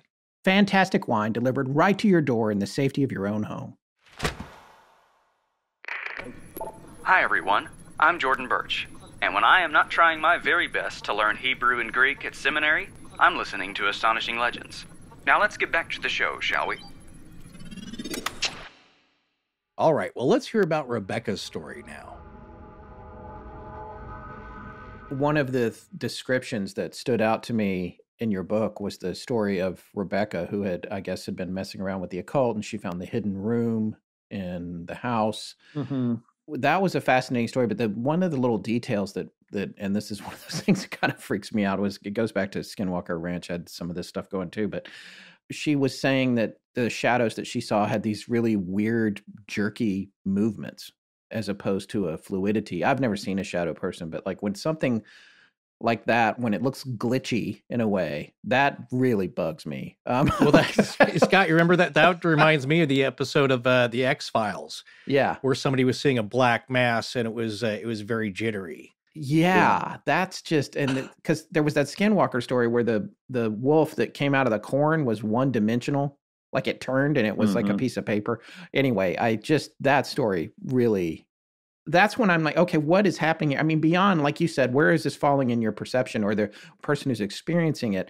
Is it out in the world, or is it something that's being impressed into their mind or into their optic nerve, or how does it work? And then when it starts defying physics in a way, in terms of its movement or whatever, it's what is that saying about what's producing it, I guess? Yeah, and that is especially creepy. I remember, interviewing her and hearing that, and I just thought that really is kind of unsettling, to think about those things moving in that way. But Rebecca's case actually is a good example of someone who very well may have been co-creating the experience, because she was delving into the occult. And some people have great experiences delving into these traditions, and some people, go at it very haphazardly, and they're trying to, conjure something or make contact with something. And, if they don't know what they're doing, or it's just a lot of room for error in a lot of those traditions. So, I think Rebecca's case may have been one where she was, maybe kind of making contact, but maybe helping create something into reality at the same time. When she was a teenager, Rebecca moved with her parents to an older home in eastern North Carolina. It was a fairly normal town, and the family had lived in the area for a while, so Rebecca didn't lose her connection to her friends or school. The house was a foreclosure her father purchased at a bargain price, and it needed a lot of work. But it was big, and it meant Rebecca and her siblings would all have their own rooms. In short order, Rebecca made a startling discovery in the home. I got to pick my bedroom, and I took the one that was upstairs at the front of the house. It had a big walk-in closet that had obviously been part of the main room originally. The whole house was a bit odd, really. It was old, and people had tried to upgrade it piecemeal. A lot of things just didn't fit right. In my room, someone had built a wall to create the closet, and it had sort of a weird angle. It was only a couple of weeks after we had moved into the house that my best friend Rachel was over hanging out. I was still in the same school because we'd only moved across town. We were lying on the floor talking about people at school, and I was kind of staring around the room. I said something to Rachel about the closet and that it was weird how it had been built. Rachel replied that yes, it was weird that she thought my room would be bigger because it was a pretty big house. It got me thinking about the fact that my room did seem small. I got up and leaned out the window of my room, just looking at the house. I was thinking that yes, my room should be bigger. Rachel and I went in the closet, and I was pushing against the wall of it because it seemed flimsy. I was actually afraid it would fall down and into my room. I had put the bed on the other side of the room because of this. When I pushed against the wall, though, I heard another sound from the back corner of the closet. Pushing against the main wall made some boards on the other wall move. We went to the corner, and I could see that the boards were very loose, and it looked like light was coming through those boards.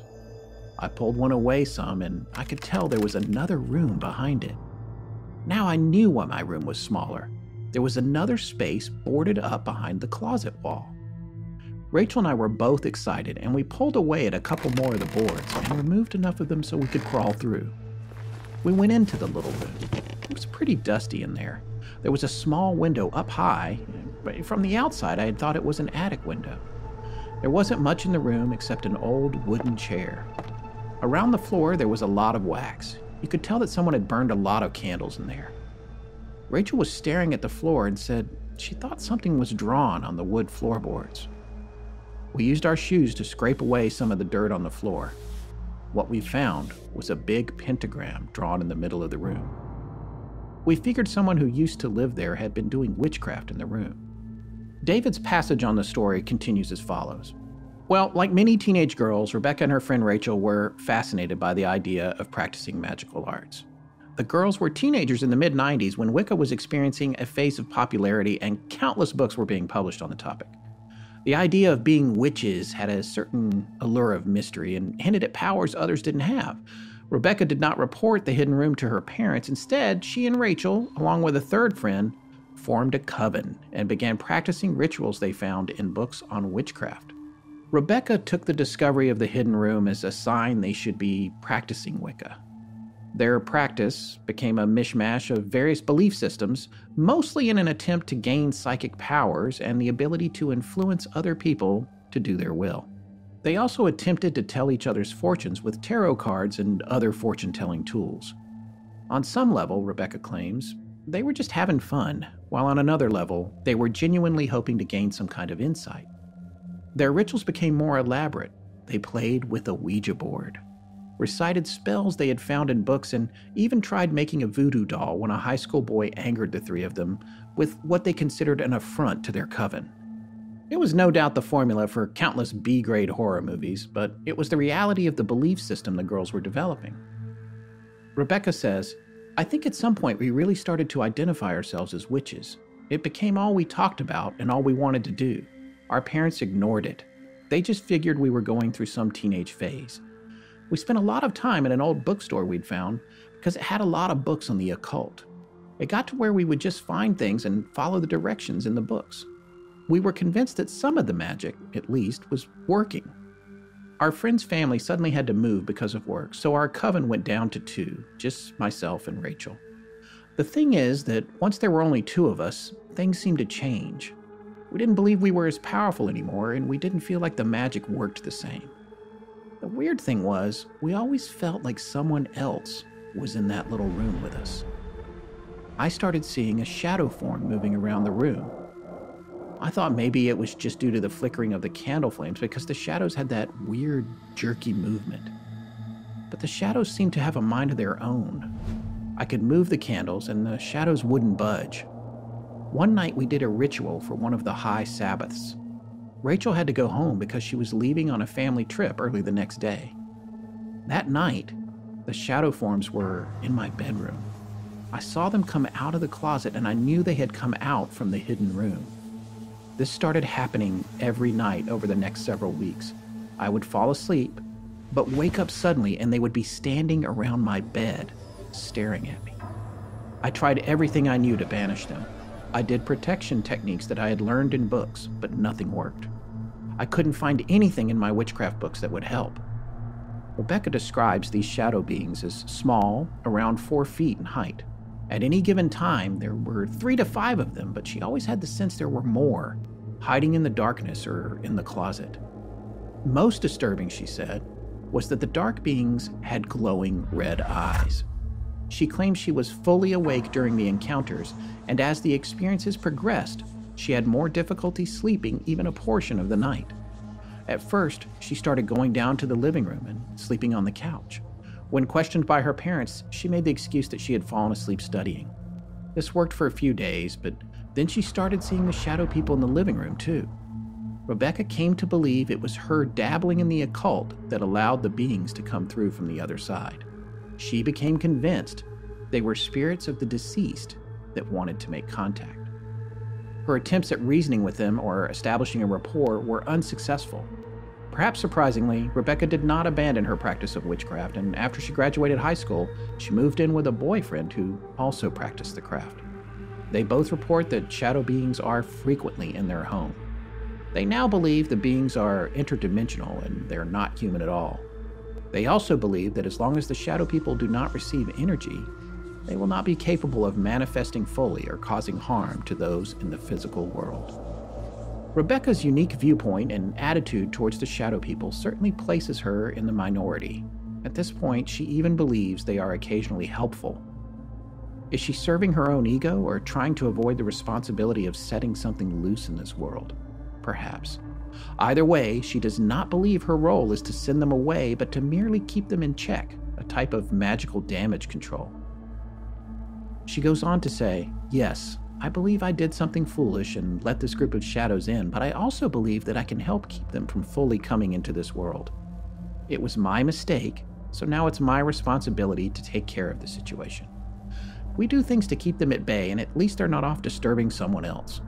If anything happens to me, then other people in my coven will take over the work of holding these beings in their place.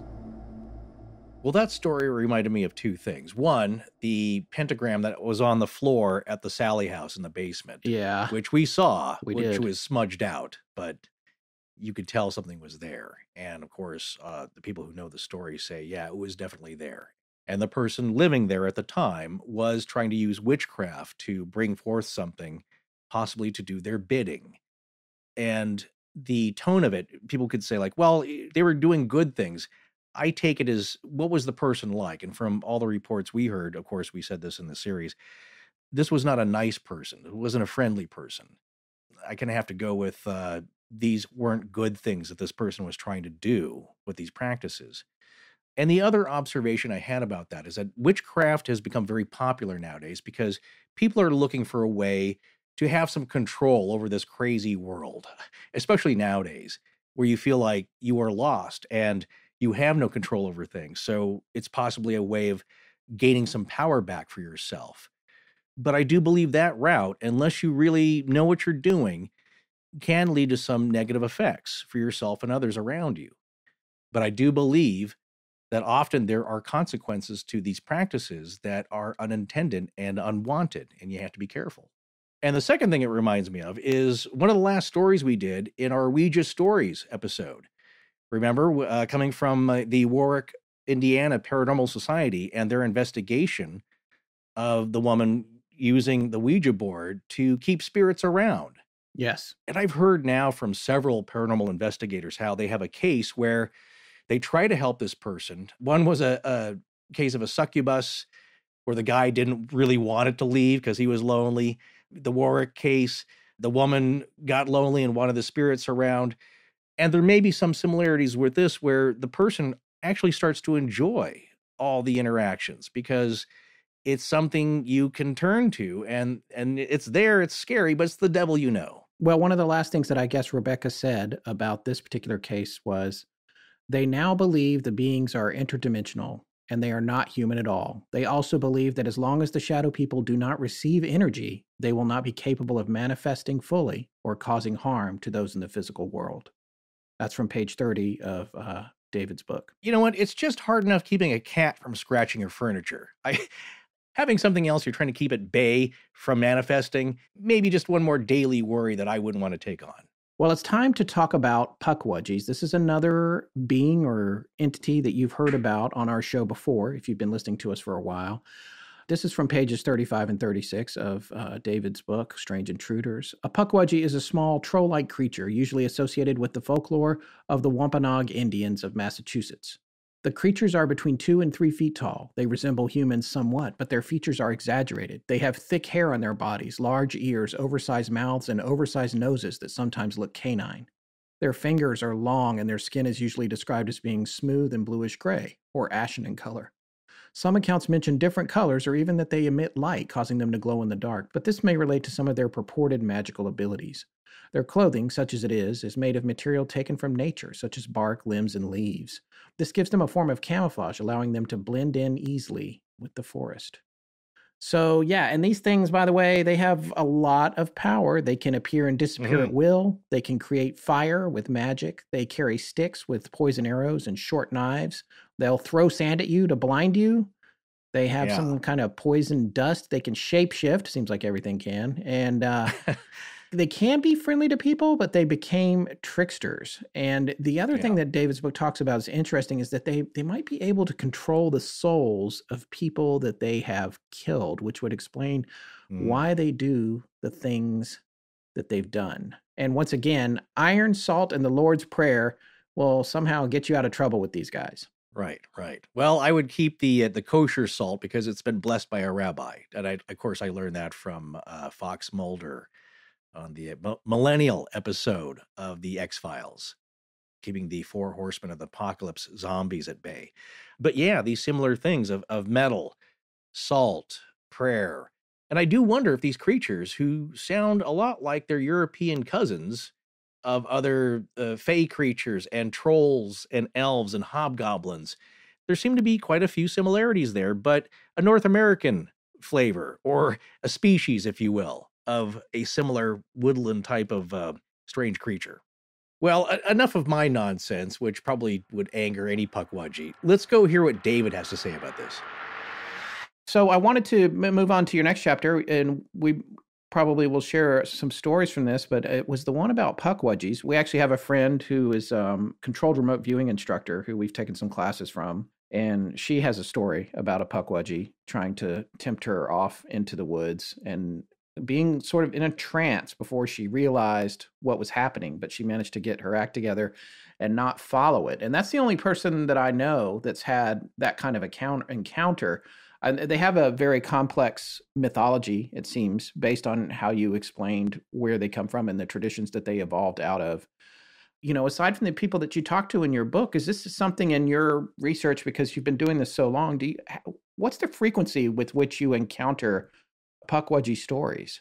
With Pukwudgies specifically, not so often. Mm-hmm. In fact, you'll find one in the Indiana book, which is somewhat unusual because they're really distinctly attached to the area that I talk about in Strange Intruders in southeastern Massachusetts, because they're connected to tribal traditions there. Mm-hmm. However, I do get a lot of reports of various little people from around the country and around the world, and it's something that has long fascinated me. And I always put this out, you know, when this comes up and I'm doing shows, you know, if anybody has a modern encounter with any kind of, you know, gnome or little person or something like that, you know, please do send it to me, which you can do directly on my website. And you know, I love to hear these accounts because, again, it's something that a lot of people don't realize is going on still in the modern world, so to speak. But there are a lot of modern accounts, even in the United States, of encounters with various types of little people. Well, in terms of the Pukwudgie stories in your book, I think the one that stood out the most to me was the one about the Grover, the little Grover from Sesame Street. Oh, yeah. Basically looked like Grover in the woods. And that's interesting that just like the vivid red color, here we come back with colors, which we just talked about a few minutes ago. But also the other thing that seems to come up a lot, and it comes up later when you talk about the Slender Man and everything, is the impossibly thin limbs, right? And the way that these things are built. Where does that come from, you think? Because I'm trying to decide what these look like, you know, and just speaking of your book on Indiana, and I looked at this illustration that you have in here on page 231, I think it is, or 230. Look at this for us. Yeah, I don't want to see that thing in the woods. No. But what is because in my mind, I'm also seeing, I can't remember that crazy looking. Scott, are you thinking you're not thinking of the spider entity or the Sparky, which was from our sludge entity episodes, which was described, and often some of these entities are described as having tendrils, long, impossibly thin arms, maybe no hands, but just they have appendages. There are recurring themes with the visual sightings of these creatures. In general, Pukwudgie is described as a small, kind of a troll-like creature is what a common description is. They're said to have oversized ears, and you know their features are supposed to be oversized. Their noses are large. Their eyes and mouths are large, but they're humanoid. It's just that they're much shorter, and they do have long fingers and skin that's usually described as being kind of an ashen or bluish gray color. So it's kind of curious because, you know, in those terms, we somewhat get into territory that's similar to the alien grays. And, you know, at the same time, this is a very old tradition. It comes from the Wampanoag tribe of Massachusetts. And one of the things that's fascinating about the Pukwudgies is that while a lot of Native traditions talk about little people in the United States, The mythology of the Pukwudgies is very unique in that they're the race that wins. Most of the time when you hear these stories from different places around the world, even of a conflict with another race of beings, whether they're little people or something else, the little people usually lose, if there's a fight, and they kind of go away. Again, whether that's going through a portal or another level of resistance or whatever it is, either way, they kind of disappear. But in the traditions of the Pukwudgie, they end up battling this sort of hero figure of tribal lore, which is called Mashop. And he's a giant who comes to the aid of the people because the Pukwudgies have essentially ended up in a war with humans. And the hero figure comes in, and at first, he's picking these little people up and he's throwing them to the far corners of the earth. He's just tossing them away everywhere. But they end up returning, and in the end of the conflict, they shoot him full of arrows, which causes him to kind of stagger around, and eventually he falls down and disappears. So the Pukwudgies won. And the legends say that because of that, they still live in those areas of southeastern Massachusetts. There are modern sightings of these things. They'll describe seeing these little people, usually dressed in natural materials, like bark and moss and things like that. So we're very much talking about a sort of an earth elemental type of being that shows up in the forest. And by modern accounts, they can, again, be tricksters, but at the same time, they can help people. It just sort of depends on their mood if you start looking at the accounts. Okay, folks, these Pukwudgie stories are a little bit on the shorter side, so we took 3 of them and put them together. You're going to hear them all in a row right here.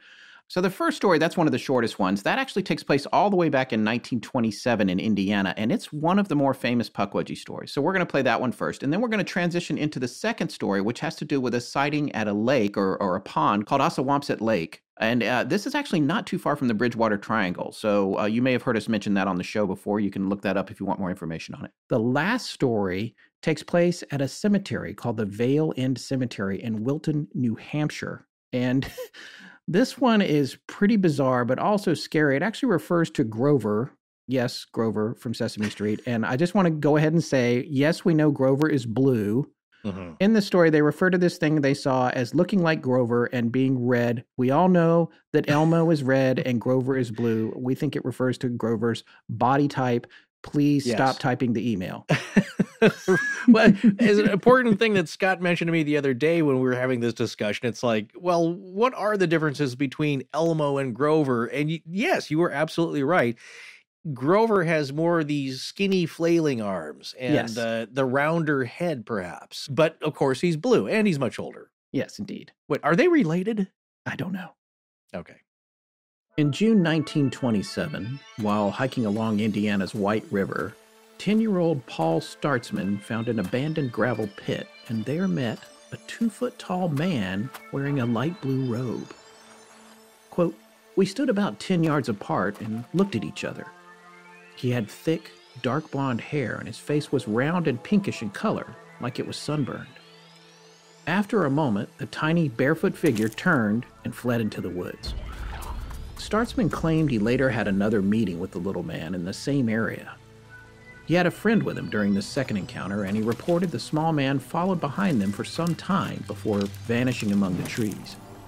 Startzman also talked to reporters about his encounter, and it was noted that the boy's mother was full-blooded Native American, perhaps indicating a connection to the little people through heritage. We were out at Assawampset Lake.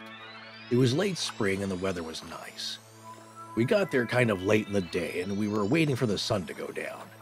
For years, we had heard stories of strange lights that would appear and move around. We wanted to get a glimpse of them. My girlfriend was with me, and so was her cousin, a guy named Chad. Chad claimed that he had seen the lights before when he was young. I wasn't sure if I believed they were real or not. Once the sun started going down, we got anxious, wondering if we would see something when it was finally dark. There was still plenty of light out. We probably had another half an hour or more before it would get dark enough for lights to show up. I was getting nervous, though. Kept feeling like something was watching us. I sat down, then I got back up and paced around. My girlfriend was getting irritated with me, but I couldn't shake the feeling. I couldn't get comfortable. Maybe another 10 minutes had passed. I was walking around. We were in a little clear area. I thought I saw something move out of the corner of my eye. That made me really nervous. Then I saw it again. This time, I really saw it. It was some kind of little man. He was about 3 feet tall. I only really saw him from the waist up because he was looking out from around a tree. It really freaked me out. The little man had wild hair that went in every direction. He had a big nose, large ears, and a big mouth. He looked like he was really pissed off, maybe because I had seen him. I couldn't help myself. I let out a scream. I know it wasn't very manly, but it just happened. It seemed to anger the little man even more because he really scowled at me then. I turned and I ran. I passed my girlfriend and her cousin yelling that I was out of there, and I kept going until I reached my car. I didn't know if they were following me or not, but either way, I was leaving. I got in the car and started the engine. They were both jumping in the car as I put it into gear to leave. It turned out that seeing me so freaked out, it scared them too. Later, I told them what had happened. Chad said that I had seen a pukwudgie and that I would have a whole bunch of bad luck. Maybe it's true. It wasn't long after that I split with my girlfriend, and then I had to move because my apartment building got sold. I'm not going back to that pond, and I have no desire to ever see one of those evil little men again.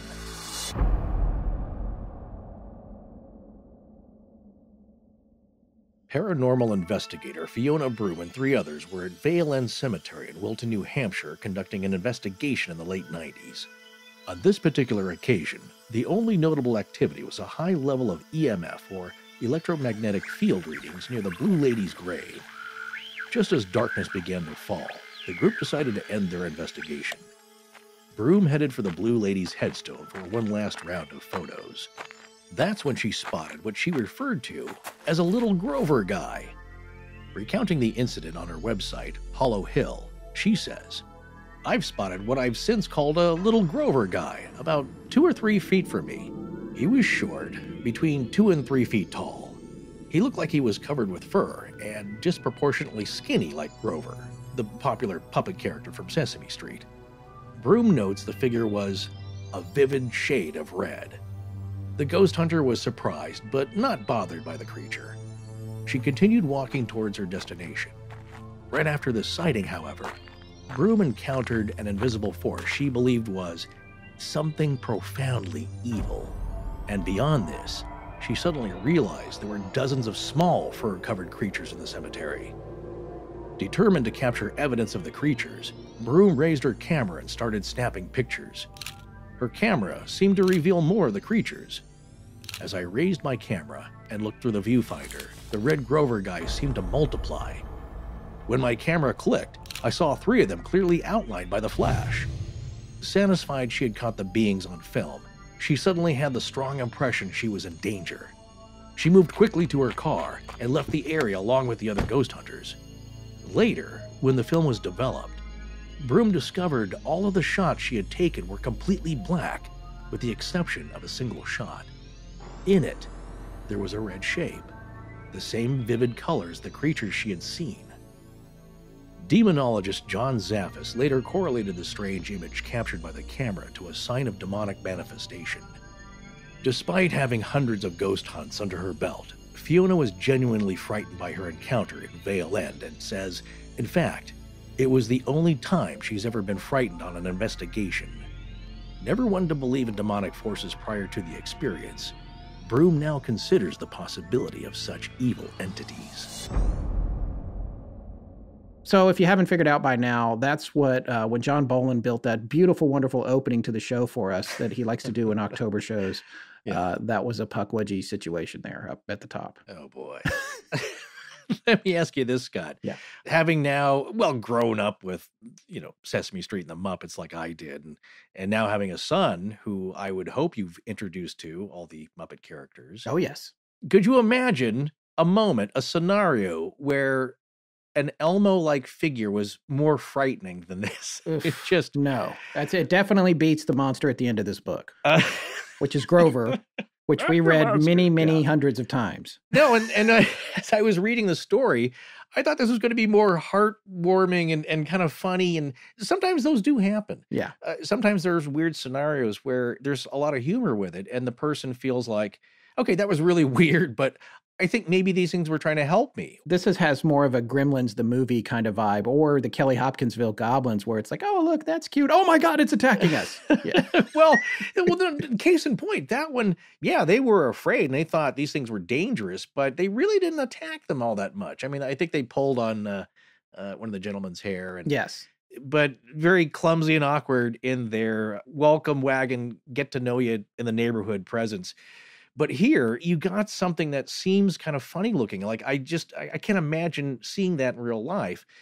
And then they start to multiply. And then you get this feeling like, oh, these things, they're not good. Actually, you know what else it reminds me of is the miners in Galaxy Quest. Oh, yeah. They can't, right. Yeah, they can't be more than 6 or 7 years old. Miners, not minors, you idiot. Yes. And in another show reference, this one reminded me, though, of the dark turn a character takes is in The Simpsons, where Elmo is chasing people down the street. Elmo knows where you live. But yeah, no, this is a case where something that seems kind of funny is really not what it seems. Yeah. At first blush. Well, folks, we hope you've enjoyed the show up until now. We're ramping into the ending and our last segment with David before we share that final story from his book for tonight in part 1 of this 2-part series with him. We have some really solid questions for him, getting into some of personal experiences that he had. One in particular is very, very freaky. It's a really good story. Then after we do that, you're going to hear one of the scariest stories from his book, which will take us to the end of the show. And this one's going to leave you scratching your head. We know it did ours. Speaking of motivations for these creatures, one of the things I really enjoyed about your book are the through lines and the overarching themes that run through them, because I've always said to Scott and all on the show that how we learn about these things is finding commonalities and making patterns and connections, maybe to gain a little insight and understanding. So if you start looking at these creatures, some interact with you, some kind of mess you up, throw tricks your way. A lot of them, like some shadow people and like these, the color people, are just there to observe. And when you look at Pukwudgies and some of the little people, and I've also heard accounts from friends of friends, not generally seeing something, but noticing that they got a real sense that there were something like leprechauns or fairies or something in the bushes, or bushes were lit up, and they had the strong sense to go follow it, and then something snaps them out of it at the last moment and says, no, you don't want to go with them because you're not going to come back. So with some of these creatures, like the little creatures, it seems they want you to come with them. And, in the cases of folklore, that harkens to the stolen child or stolen children, changelings, and in Celtic lore, you have a lot of this. So is that something that you've noticed is a common theme with some of the smaller beings, is that they want you to go off with them? And where do you think that they go? And what do you think that they want with you there? First of all, it's really cool that you got that thread that kind of goes through the book, because, I honestly don't know how many other people have sort of perceived that, but that was intentional when I wrote the book. So it's great to hear somebody express that they were sort of following that, as they read through the book, and the topics were chosen specifically to show sort of the long history and the varied history of these interactions that humans have with these various entities. In terms of the little people and them luring humans away, yeah, that is absolutely a very common part of the mythos, especially you go to Europe and delve into tales of the wee folk, and whether it's the gnomes or the elves or whatever region of the continent you're in, you hear different versions of that, and it's kind of fascinating to look at that too in modern terms of, oh gosh, we could even make the big leap and say, all right, well, aliens abduct people and take them somewhere else. So, what is it with these entities that want to take people away somewhere? When we're looking at the little people specifically, man, we can go deep on that in a couple different directions, because I think that on some occasions, what we're seeing is a visitation from something that is living in one of those other dimensions that is coming through. And of course, there are stories of people, going with the little ones, and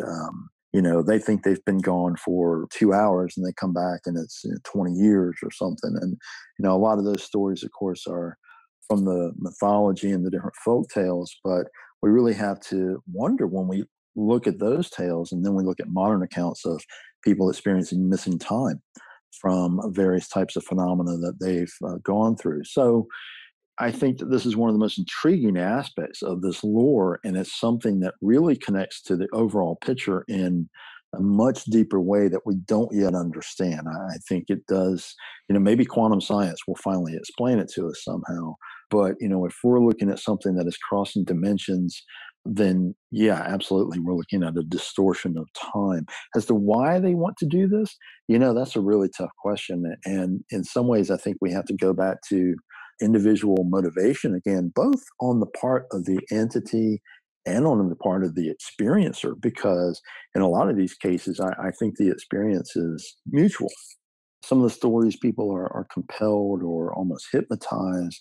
They don't have a choice. But on other occasions, you hear these stories and the people are like, I wanted to go with them. It was, I wanted to experience this. And when we start looking at those accounts, then we're almost looking at something that is kind of a shamanic initiation to a degree, because, we're talking about someone who is having an experience that takes them to an altered sense of reality.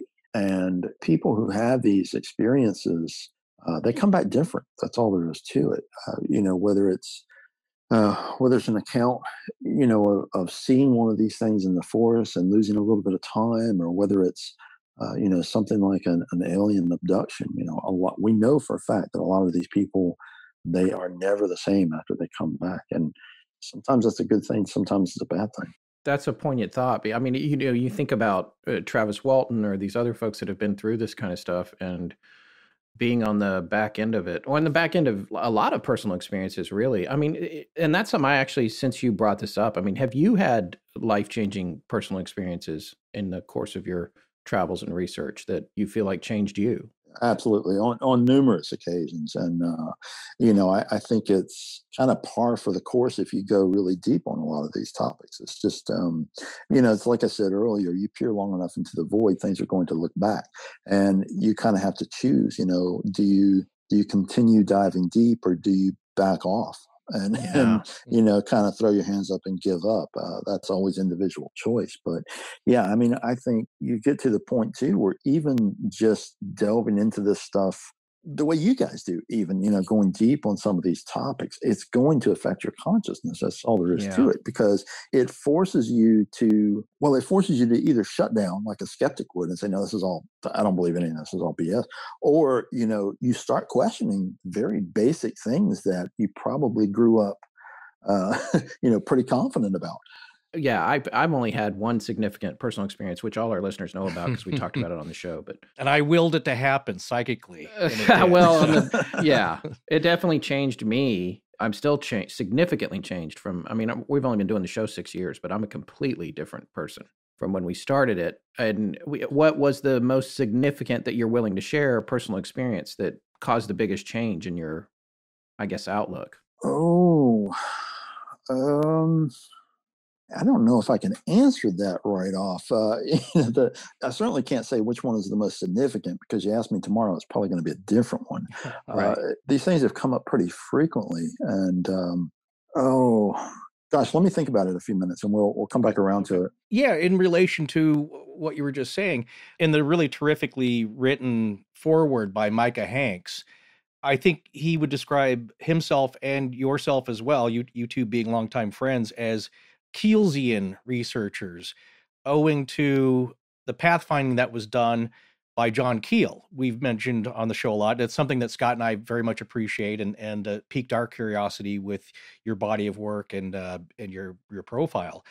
But something that John Keel had seemed to allude to is that, and to back up a little here, the control remote viewing instructor, Lori, who has become a friend of ours. One thing I asked her when we took our beginning course was, will more things start to happen to me? Will I see more things once you start practicing remote viewing and trying to raise your consciousness and exploring some of these other traditions? And she said, yes, definitely yes. In that once you have more of a situational awareness, you'll notice more things, but things start to come to you. And she thinks that maybe that's why she's had some of the experiences she's had. But as you were just alluding to, when you start to study these things, do you think that you have maybe been guided in some way to more knowledge or a higher consciousness? And then owing to something like what John Keel may have alluded to, is that he's also being misled, or the information coming through isn't exactly useful, or there's a strange awkwardness to the information coming in and the guidance that seems to be coming through to him, and that, yes, he's being helped, but not really very well.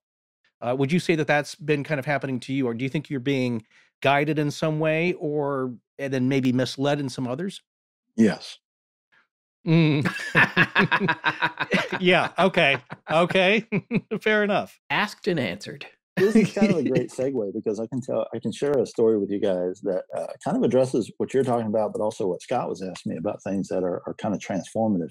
And this is one that's only a few years old. I always say that when you're delving into this stuff, never assume that you have the answers, because you might have the answer for the moment, or you might think you have the answer, but it's very possible that something is going to quickly come along that throws a wrench into that concept, or redirects you. But typically for me, the more I delve into this stuff, the more questions I have. That's why it kind of cracks me up when I see people who have gotten into the field, and been in a couple of years, and they're an authority on all of it. They can give you all the answers because they figured it all out. And those are the people that really need to go take up crochet or something, I think. But so when I was working on Strange Intruders, I had sent a copy of Black Eyed Children to a friend of mine who lived in Kentucky. And the thing is, what happened was, he had a copy of the Black Eyed Children book, and I knew he'd received it. He sent me a message or something. And I was probably a week or so after that, I got a call from him on my cell phone. And, I happened to not be in the office or something. I came back and saw a missed log, and it was a message on there. And I listened to the message, and it's just, dead air or whatever. And, this happens a couple of different times. And I'm thinking, all right, he's pocket dialing or something. And, I shot him a message, and, hey, what do you need, man? And he's like, I wasn't trying to call you. I was like, oh, okay. And he says, oh, I must have pocket dialed or something. And the thing is that this kept happening. I kept getting calls from his cell phone, and the calls would come in. I would get up and walk out of the office, and I would come back, and there'd be a missed log.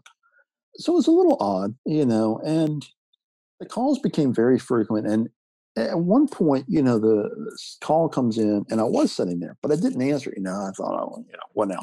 And a message gets left on the cell phone. So I pick up and listen to the message, and it's long. It's, the message just kind of goes on and on, but it's background noise. And I hear a kid laughing.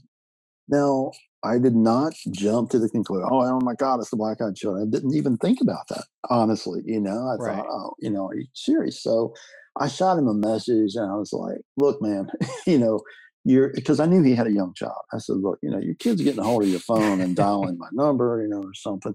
Well, I get back this whole apology from him, oh man, I'm really sorry. Yeah, that's probably the case. But it keeps happening. And it becomes very strange, because sometimes I'll get kind of on a bent writing, and I would just write the entire night, stay up all night. So I would get missed logs at 3 or 4 in the morning, and things like this. And one day I'm sitting there in my office, and this message pops up online from him. And he's like, oh my God, I've got to tell you about this, because my phone had just rung from him. And then a message pops up, and I'm thinking, oh, he really was calling me this time. So I talked to him, and he says, you're not going to believe this, man. I was sitting in bed, and my cell phone was sitting in the middle of the bed beside me. I had just picked up your book. I was reading Black Eyed Children. And out of my peripheral vision, I saw the phone light up. It was dialing your number. Nobody was touching it. Really? So I thought, okay,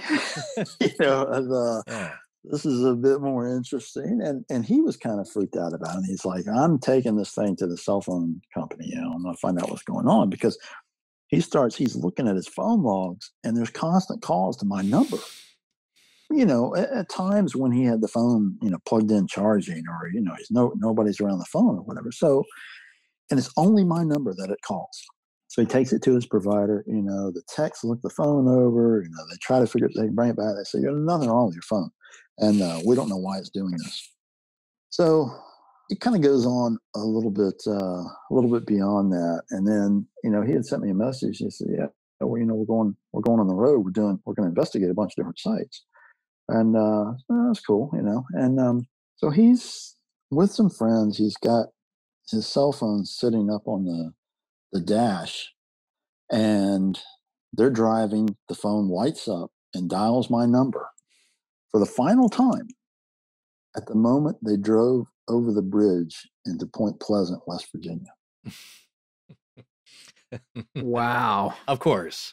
He tells me this, and I sit there, and I was, sitting by myself in my office, and I get this information, and I just had this sense and sort of heard this confirmation of a voice saying, see, we can do what we want to. It kind of gave me this, this impression that, this was the consciousness, the phenomena, whatever's behind a lot of this stuff, directing this at me and saying, see what we can do. A lot of people, that wouldn't be relevant to a lot of people. A lot of people would brush it off and say, well, okay.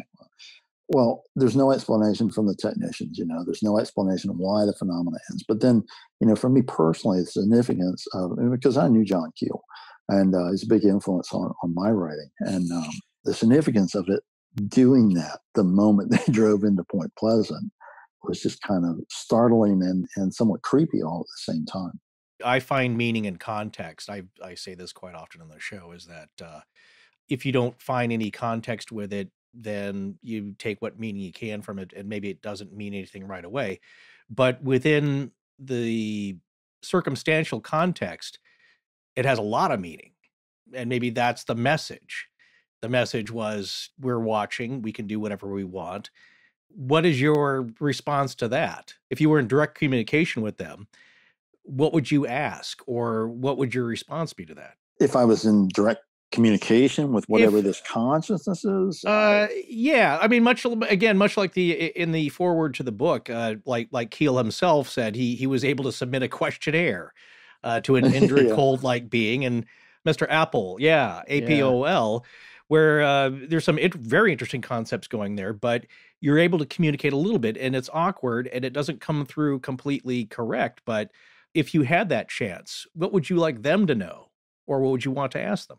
Well, I think the burning questions that, a lot of us that delve into this have, where do you come from? Where are you, and how did you get here? Or how do we get there? But that sort of goes back to what I was talking about earlier. And I'm not saying I definitely have, that anybody definitely has the answers to this, but I think quantum science is starting to point to a lot of potentials for where these things actually exist and where they come from. So, I really do believe that it's some type of interaction that's going on with other dimensional beings. And I think that's what ancient cultures have talked about for a very long time. When you hear these traditional accounts about other races that were here and left however they left, whether it was a hole in the sky or, a shimmering door or whatnot. So, yeah, I would just have those basic questions, what exactly are you? And, where did you come from, and why are you here? What is it you want? Why are you interacting with us? Because I think that's one of the primary questions that a lot of people have. If these things are happening, arguably to a growing number of humans. So exactly why is it happening? What's the end game? Well, if an email comes in or a phone call comes to you after this recording session, please share the contents with us, because those are all the right questions. Well, let me ask you this, since you brought it up now, it's something I wanted to ask you while we had you anyway. What was John Keel like? What was your relationship with him like? Do you have any stories on how much time did you get to spend with him when he was still alive? I was scattered, because he lived, I lived in the South at the time, and I was young. So, it was before I got to travel a whole lot.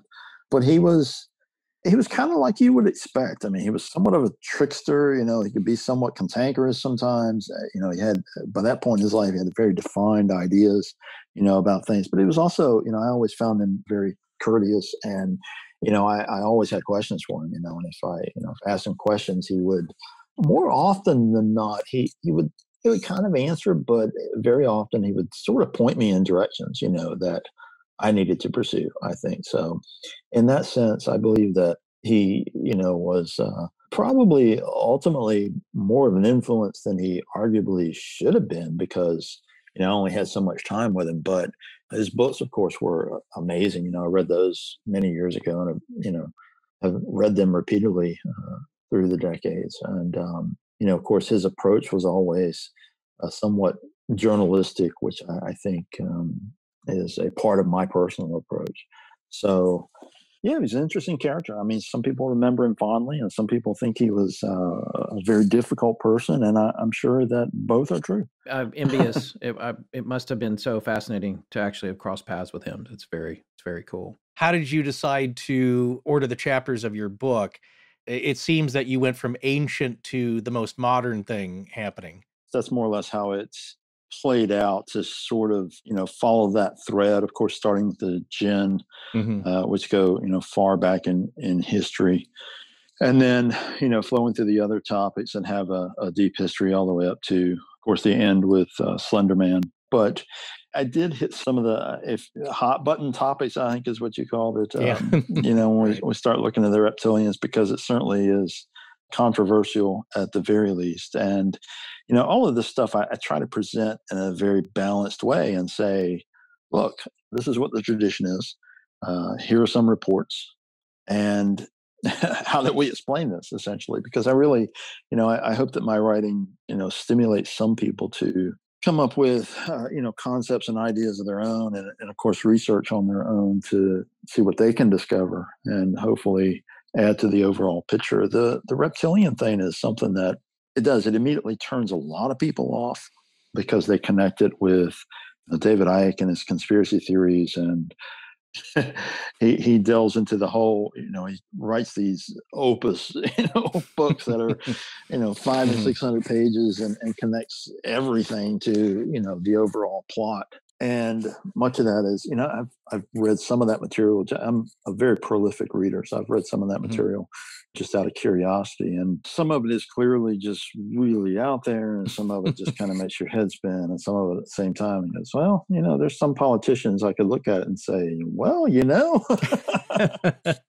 yeah, maybe. Yeah, you do wonder. Yeah. But the thing that's intriguing about it, however, is that it does cause a reaction amongst people. And, they either shut it down automatically from discomfort, or, they're repelled by it, or just the very idea. But, at the same time, if we go back to biblical tradition, I mean, what started all the trouble to begin with was a snake in the garden. So you have to kind of wonder, what is the effect on people's consciousness in terms of this concept of there being a reptilian race? And, when you see things like, I don't know if you guys have ever seen the artistic concept of a modern dinosaur, if they had evolved. Have you ever seen that drawing? Oh, no. I have to see if I can find it and send it to you. You can probably Google it and see it. And it's a guy who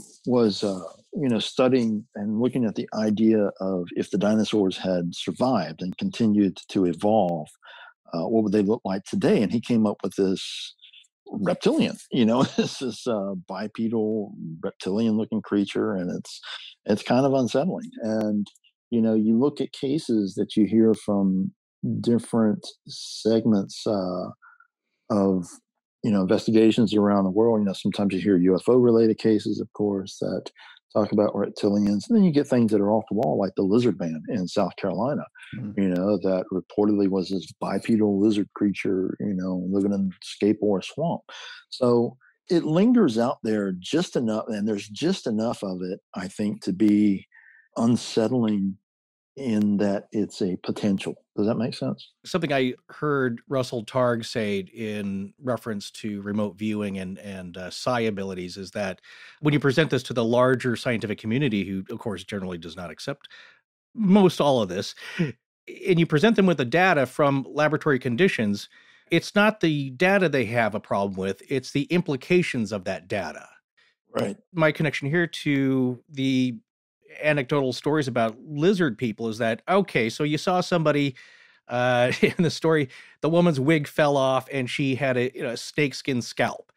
And this family's just the weirdest thing. It's like, yeah, they could be human, but what human would live like that?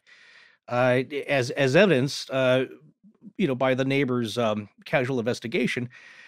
And that you can accept. It's like, okay, I believe this guy saw something really weird. Maybe they are some kind of otherworldly being that is more hybrid lizard / human-like. But then you can't accept the implication that they're out to somehow dominate the world or infiltrate humanity for some sinister reason. And I think that's the leap that most people they can't make that association because, like you said, the implications are just too frightening to consider. Which is more prevalent, lizard people sightings or something of black-eyed people nature? Well, gosh, I think in recent years, probably the black-eyed children or black-eyed people. But, to a certain degree, I think that also can be attributed to the fact that more attention has been put on them. And, right. More people are sort of paying attention. And that loops back around and begs the question, how much are we contributing to the creation of this phenomena from where we are?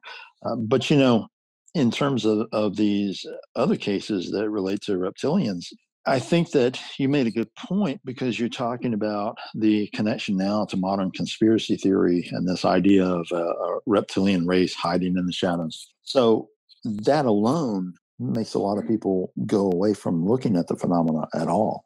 And we sort of have point A and then we have point X, right? We're missing all the data in between, which is something that I kind of tried to address in that chapter in Strange Intruders, because I didn't really go into all this conspiracy idea that they're running world governments. That wasn't my interest. What I wanted to look at were some of these weird cases that have cropped up over the years that the witnesses say were some kind of reptilian looking being. And those are the cases that kind of covers point B and all the way up to X, because if we start looking at those, then we do have to question, well, is there something else here that we're not quite aware of? Is there something else going on? What explains these cases? Because it's not just one.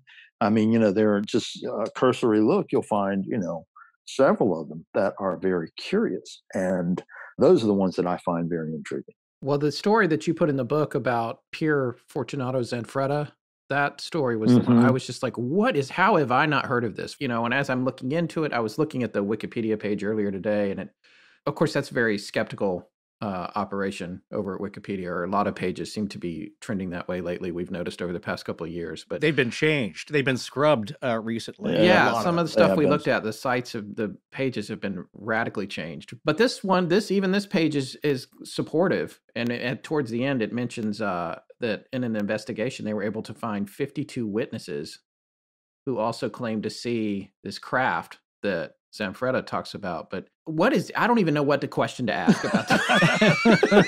Is there a question in there? I'll tell you, I was recently, I don't know if you guys saw On the Trail of UFOs.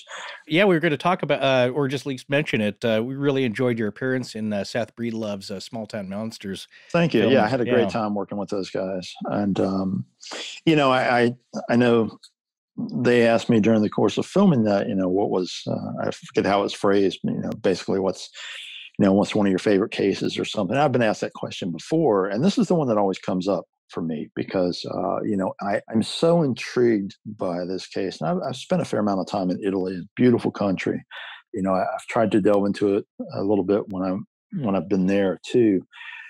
It's a case that is just not very well known, despite the various components that are just amazing about it. This is a case that began, first of all, as multiple encounters. Started in 1978 in December of that year. And Zanfretta was a security guard at the time. Zanfretta was responsible for checking on homes of people who were, out of town or not there at the time, and just making sure that, the place hadn't been broken into, or, shady was going on. And he had gone to check on a doctor's house in a small Italian village. And he got there at night. And when he arrived, he saw lights moving on in the garden of the home. So he immediately thought, oh, there's thieves trying to break into the house. So he got his revolver out and a flashlight in hand. And, he follows the wall. It goes back around to the other side of the house. And his plan, obviously, is to get the drop on these would-be robbers. Well, he ends up with quite a surprise, because when he gets to the area, he doesn't see thieves, but he sees what the description always gets me. His description was that they were enormous, green, ugly, frightful creatures with undulating skin. Now, you kind of have to let that sink in for a minute and just think about that. They vaguely sound reptilian, from his description. And the thing is that, of course, a whole lot of other events happen in the aftermath of this. Zanfretta, he calls for help. They send backup out to the location. And when the other officers arrive, they find Zanfretta just is kind of hysterical. He's laying on the ground. He jumps up and he almost fires at him. I mean, there's all these things that go on. But in the aftermath, when the place was investigated, they found these weird, what they described as landing marks on the property behind the house. They were horseshoe shaped.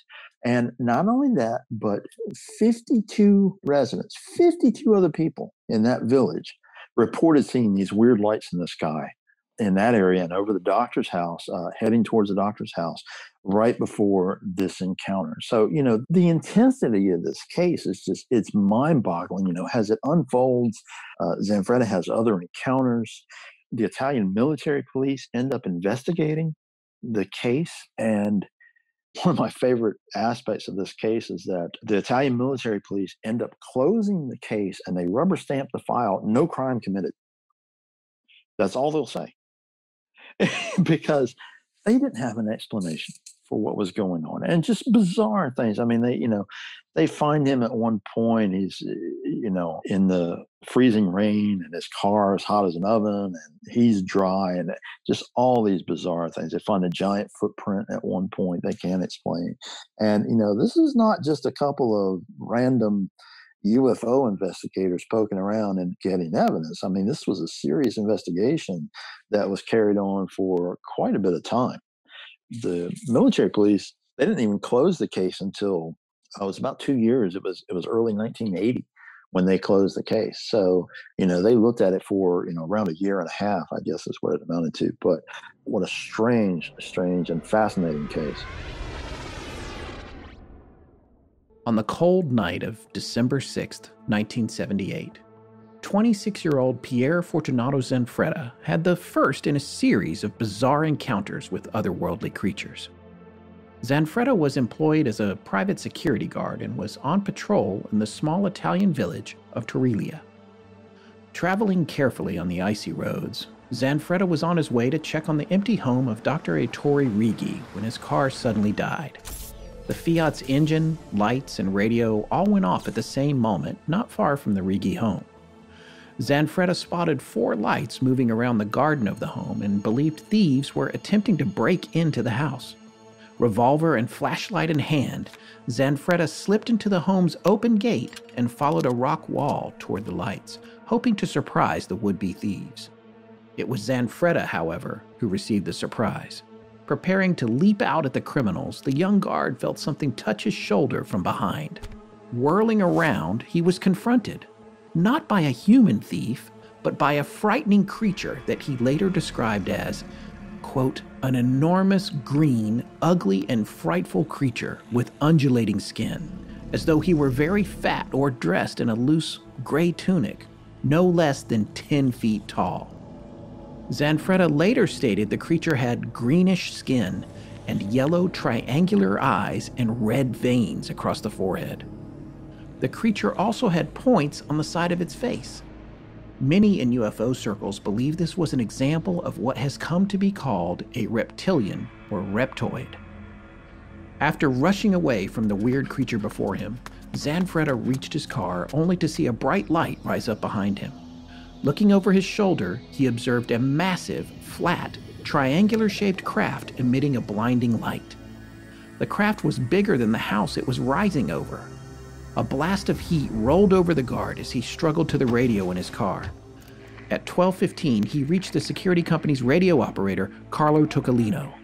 Toccolino listened to Zanfretta, but at first he couldn't understand the incoherent ramblings coming from the guard. It was clear Zanfretta was very excited. The operator heard him repeating, "My God, are they ugly?" He asked the guard to calm down and describe the men who had assaulted him, at which point Zanfretta replied, "No, they aren't men. They aren't men." Then suddenly, the communication ended. The company's security chief promptly sent another patrol car to the location. Foul weather and dangerous driving conditions made it difficult to reach the site, and an hour had passed before the second car arrived. The guards, Walter Loria and Raimondo Macia, arrived at 1:15. They found Zanfretta lying in a prone position in front of the house. Seeing the two men walking towards him, Zanfretta leapt up and pointed his revolver at them. Seeing his panicked state, the two guards rushed Zanfretta before he could harm them or himself. The two men later stated that despite the fact he had been lying on the frozen ground, Zanfretta was warm. The carabinieri were called to the scene to investigate. The carabinieri, the Italian police, were called to the scene to investigate. They found strange marks on the ground behind the house. It was clear something large and heavy had left the two impressions. The marks were 9 feet in diameter and shaped like horseshoes. Some speculated that they were landing marks from a UFO. During the investigation, 52 residents of the village reported seeing bright lights emanating from the direction of the Righi house that night. Reporters got wind of the story and the press had a field day, many making fun of it, at least those who would cover a UFO story. Some simply reported the incident as it was recounted. Others were more brutal, calling Zanfretta everything from a mental case to an outright liar. However, one reporter took the incident seriously. Rino Di Stefano was working for Il Corriere Mercantile, the local Genoa daily newspaper. Di Stefano found the case intriguing and wrote several articles chronicling the events. Not only were there 52 other witnesses to the UFO's lights, the reporter also found it unlikely that Zanfretta, a father of 2 and a reputed honest man, would make up such a story. As Di Stefano wrote, Zanfretta didn't want to be famous. He refused the notoriety because he was worried about his job and his family. Trying to understand what he had gone through and uncover more of the facts, Zanfretta agreed to undergo hypnosis.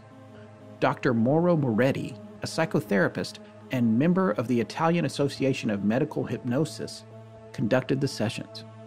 Under hypnosis, Zanfretta recalled more details of his weird experience, learning that not only had he encountered aliens, they had also abducted him. Further details emerged from Zanfretta while under hypnosis. He said the creatures didn't speak to him in Italian, but used a luminous device to translate their own language. Disturbingly, Zanfretta also said the creatures, from a planet in the 3rd galaxy, want to talk with us and that they will soon return in large numbers. The saga of Pierre Zanfretta doesn't end there, though. He had yet another encounter with aliens on the evening of December 26th. On a rain-soaked road near the Scafera Pass, the guard lost control of his car, not due to the slick pavement, but due to something taking over the controls.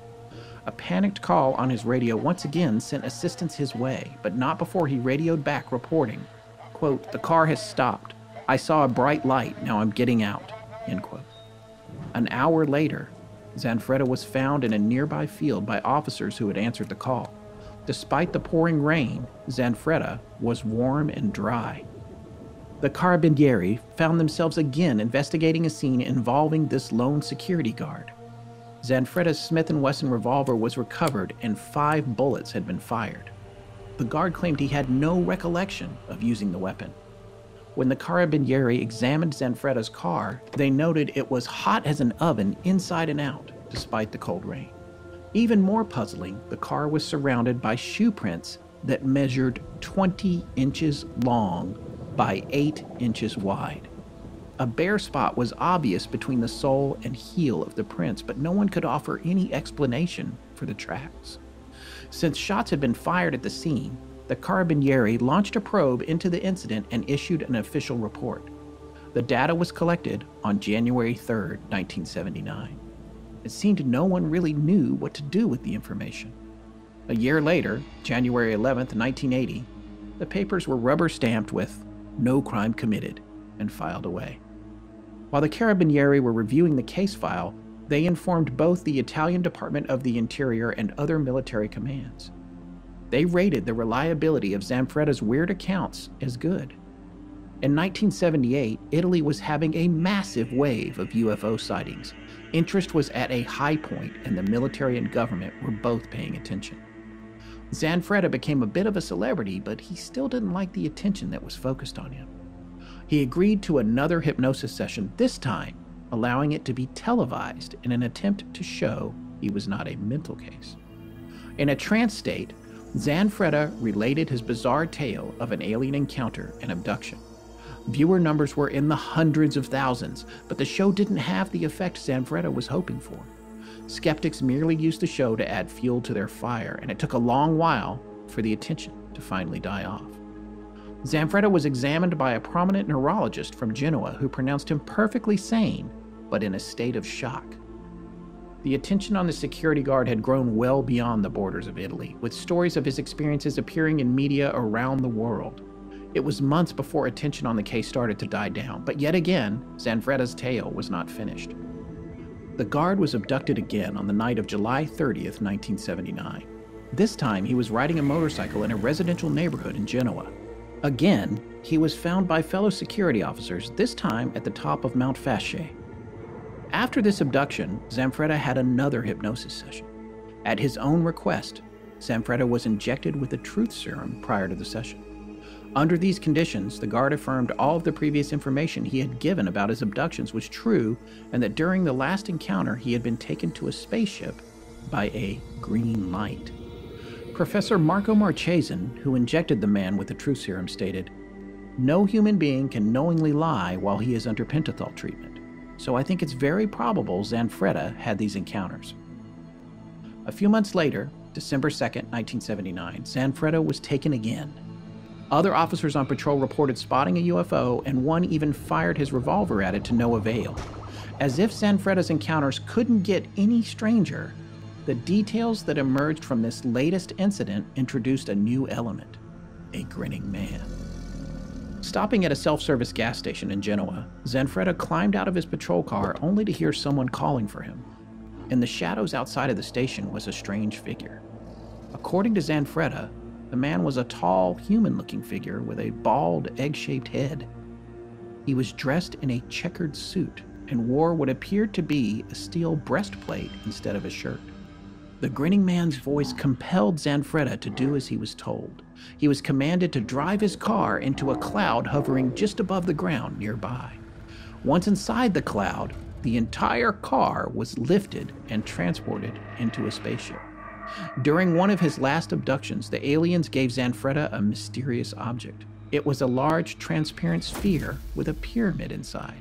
Sparks discharged and jumped from the vertices of the pyramid towards the inside of the sphere.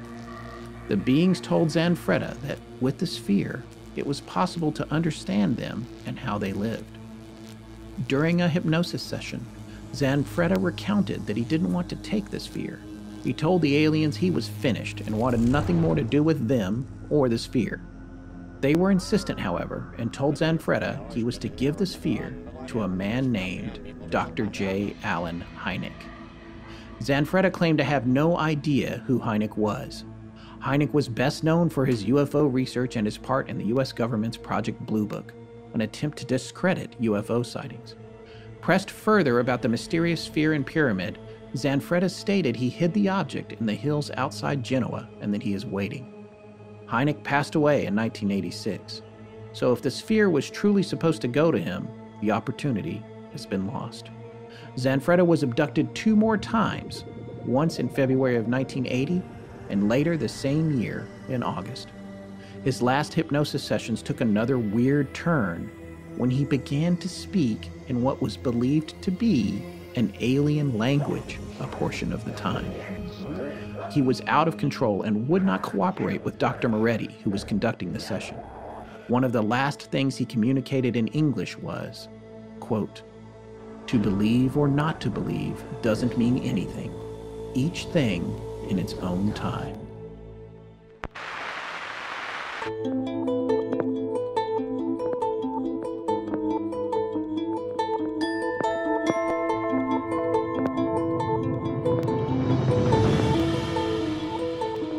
That's going to wrap up tonight's show. A very special thanks to our guest, David Weatherly. We're dark next week, but we'll be back the week after that with more spooky stories. Don't miss it. Please remember to support our sponsors. They help keep the show free and the lights on in Blanket Forteana. Special thanks to John Bolin. Hi, I'm Martin Osborne, My name is Jordan Birch. galaxy-wide in perpetuity.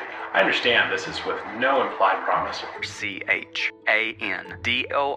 Our show is edited by Sarah Voorhees Wendell and co-produced by Tess Feifel, who is also our head of research.